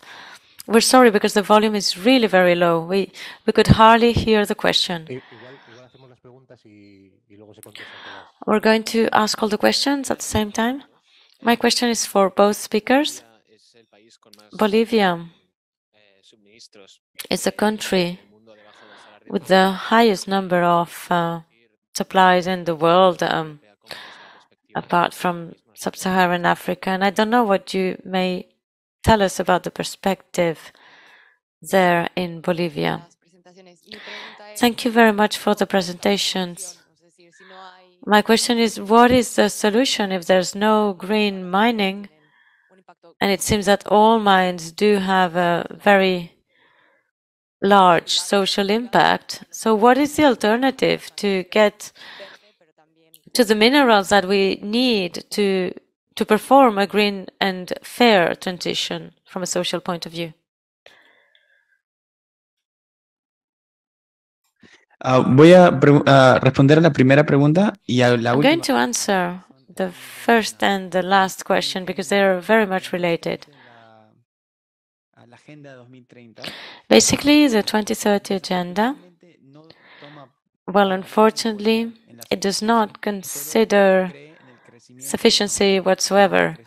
It just believes in economic growth, or in cleaner, if you want, economic growth, or greener economic growth. But the problem with green growth is that it requires a lot of raw materials. I mean, what I have talked about is green growth. But in a future world, followed by the Agenda 2030, well, this is better than nothing, of course. There are good things indeed. There's women's rights, there's a world with no starvation, which is totally impossible with a green growth, let me say. But it does not really challenge the level of consumption and production, which is the problem, the most serious problem. So now if you could move to my 19th slide, the solution is basically short and long term. Short term, well, we need a due diligence that includes the mining sector. And we need people to have access to their liability. And they need to have access to courts, and they need this due diligence to be recognized. But we also need to move towards the goal of reducing raw materials. Because we do have this goal regarding CO2 emissions. We say 55% by 2030 for CO2 emissions. But, you know, well, climate change is only one of the 9 limitations to the planet. So if we do have this goal of 55% by 2030 in terms of CO2 reductions, why don't we have this for raw materials? I mean, by 2030, we should have an objective of reduction of 30%, let's say, or for 2030, or 45% for 2045, and 50% for 2050.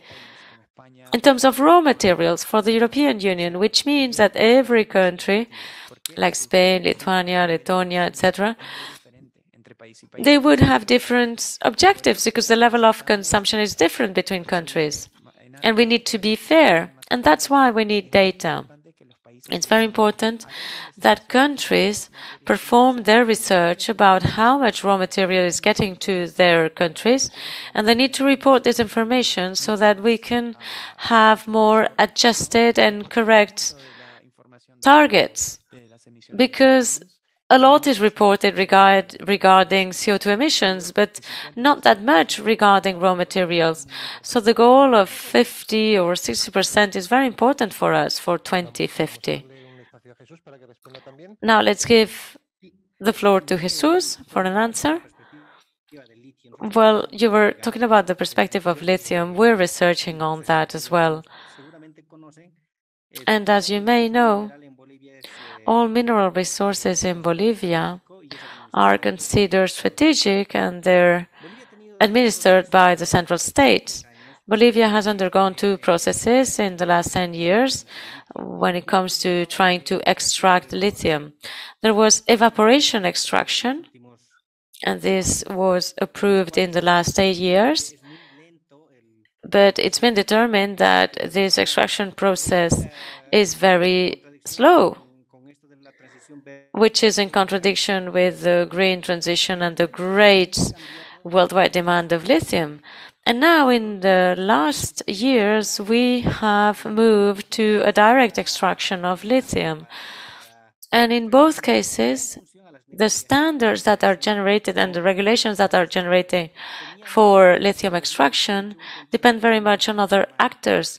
We did have in 2018 a contract with a German company who was in charge of lithium extraction, but because of political issues, this did not move on. And right now we have a contract and an agreement with a Chinese company, and the perspective is that by 2025, Bolivia will be producing 65,000 metric tons of lithium. And this is the perspective. But the problem, however, is that in both processes, it was not only or not that much about producing raw material. And actually, with that failed contract with the German company, Axisa, well, it failed. And but with the Chinese company, we succeeded. So the Bolivian government decided to stop being a producer of raw materials and to start producing import of lithium. So this sovereignty national policy for a greater industrialization of lithium is not happening because there are technological differences and the North is not ready to provide this transition because they would lose the control over these raw materials. Thank you, Jesus. Well, I think that now we're going to ask for a few more minutes because in Alternativa, well, regarding lithium, we're producing a documentary about lithium extraction and the consequences it has in indigenous communities in salt areas in Argentina, not in Bolivia, but in Argentina. In Argentina, there's lithium extraction for many decades, also in Chile, and we are now witnessing the effects. So I just wanted to say that we will have a documentary in the next months, and actually, well, this was actually what I wanted to tell you. Thank you very much to the audience, to Jesus, to Daniel, for their interventions, also the previous speakers with their interesting interventions. And now we're going to show these 3 minutes about lithium extraction, and then we close. Thank you very much.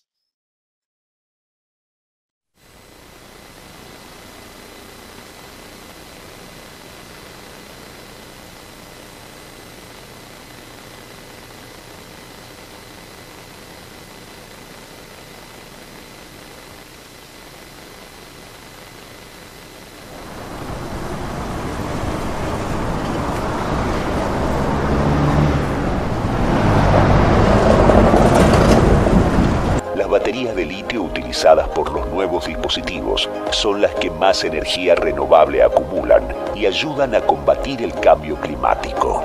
Respetamos las normativas ambientales y estamos en constante diálogo con las comunidades originarias de nuestra puna, garantizando su participación en todos los procesos. Jujuy, provincia verde. La empresa y el gobierno entraron como si nada, digamos. No se respetaron los derechos de los pueblos en caso... Nosotros decíamos desde la consulta previa, que son antes de entrar a una casa, un hogar, tanto las empresas y el gobierno tienen que pedir permiso. ¿Vino la empresa en algún momento a pedir? No, nos mandan folleto que es escrito en chino, no lo entendemos. Estamos nosotros nos corresponde, estamos en nuestras tierras ancestrales que dejaron nuestros abuelos. Creo que tenemos derecho. Ellos tenían en el salar 2 arroyos. El trapiche colapsó, porque la demanda de agua dulce de la minera lo llevó a quedarse sin reserva hídrica.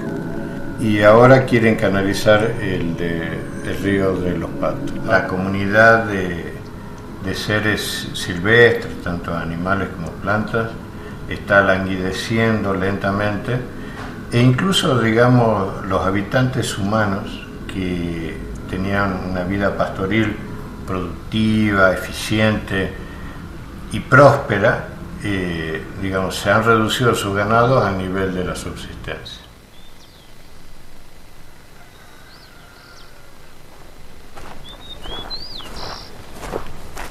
¿Y a dónde tenemos la vicuña nosotros? ¿Sí? Entonces nos estamos contradiciendo nosotros mismos. Si algunos hermanos plantean todavía aceptar los emprendimientos de las empresas mineras, en este caso no es una simple empresa, son megas empresas que nos van a saquear el agua, nos van a dejar la contaminación. Ustedes han visto el territorio que ellos solicitan, es toda la cuenca. No han tenido en cuenta nuestro territorio, el asentamiento poblacional, los pastoreos. Ese es el trabajo que nosotros hemos venido luchando hace mucho tiempo, la conservación del territorio. ¿Ve? Así son los gobiernos, te engañan, te vienen, te engañan. Ahora, para sacar litio, así va a ser, va a venir a engañar. ¡Vaya, hermanos! ¡No al litio!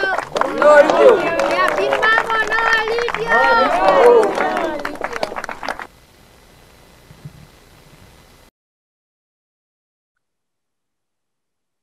Bé, moltes gràcies. Ara ens hem quedat amb les ganes de veure aquest documental sencer. Ja el veurem quan tinguem l'oportunitat. Abans de marxar i d'acomiadar-nos ja d'això... Before leaving, I would like to give you some information to remind you that here you have the information about the project to join the allegation against the petition to the mine in Cañaveral. Remember that you have the information here. You can sign in. And the last panel of the Social Mobile Congress. Well, I would like to thank you for having been here the whole afternoon, evening. Thanks to all participants, to our speakers, to the chair people, to all those people following have online, and all the stakeholders that have made this mobile social Congress, thanks to the Patty Manning and the Barcelona City Council. This event is organized by the Fair Electronic Campaign of SETEM that works to denounce some of the activities of the electronic sector. We raise awareness.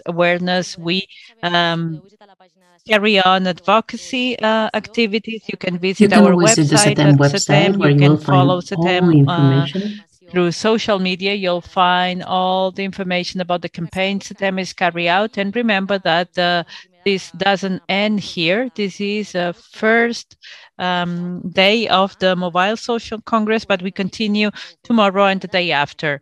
And tomorrow, we will continue with a Cine Forum where we will broadcast a live documentary about electronic waste, and there will be a chat after a while, a conference with an expert.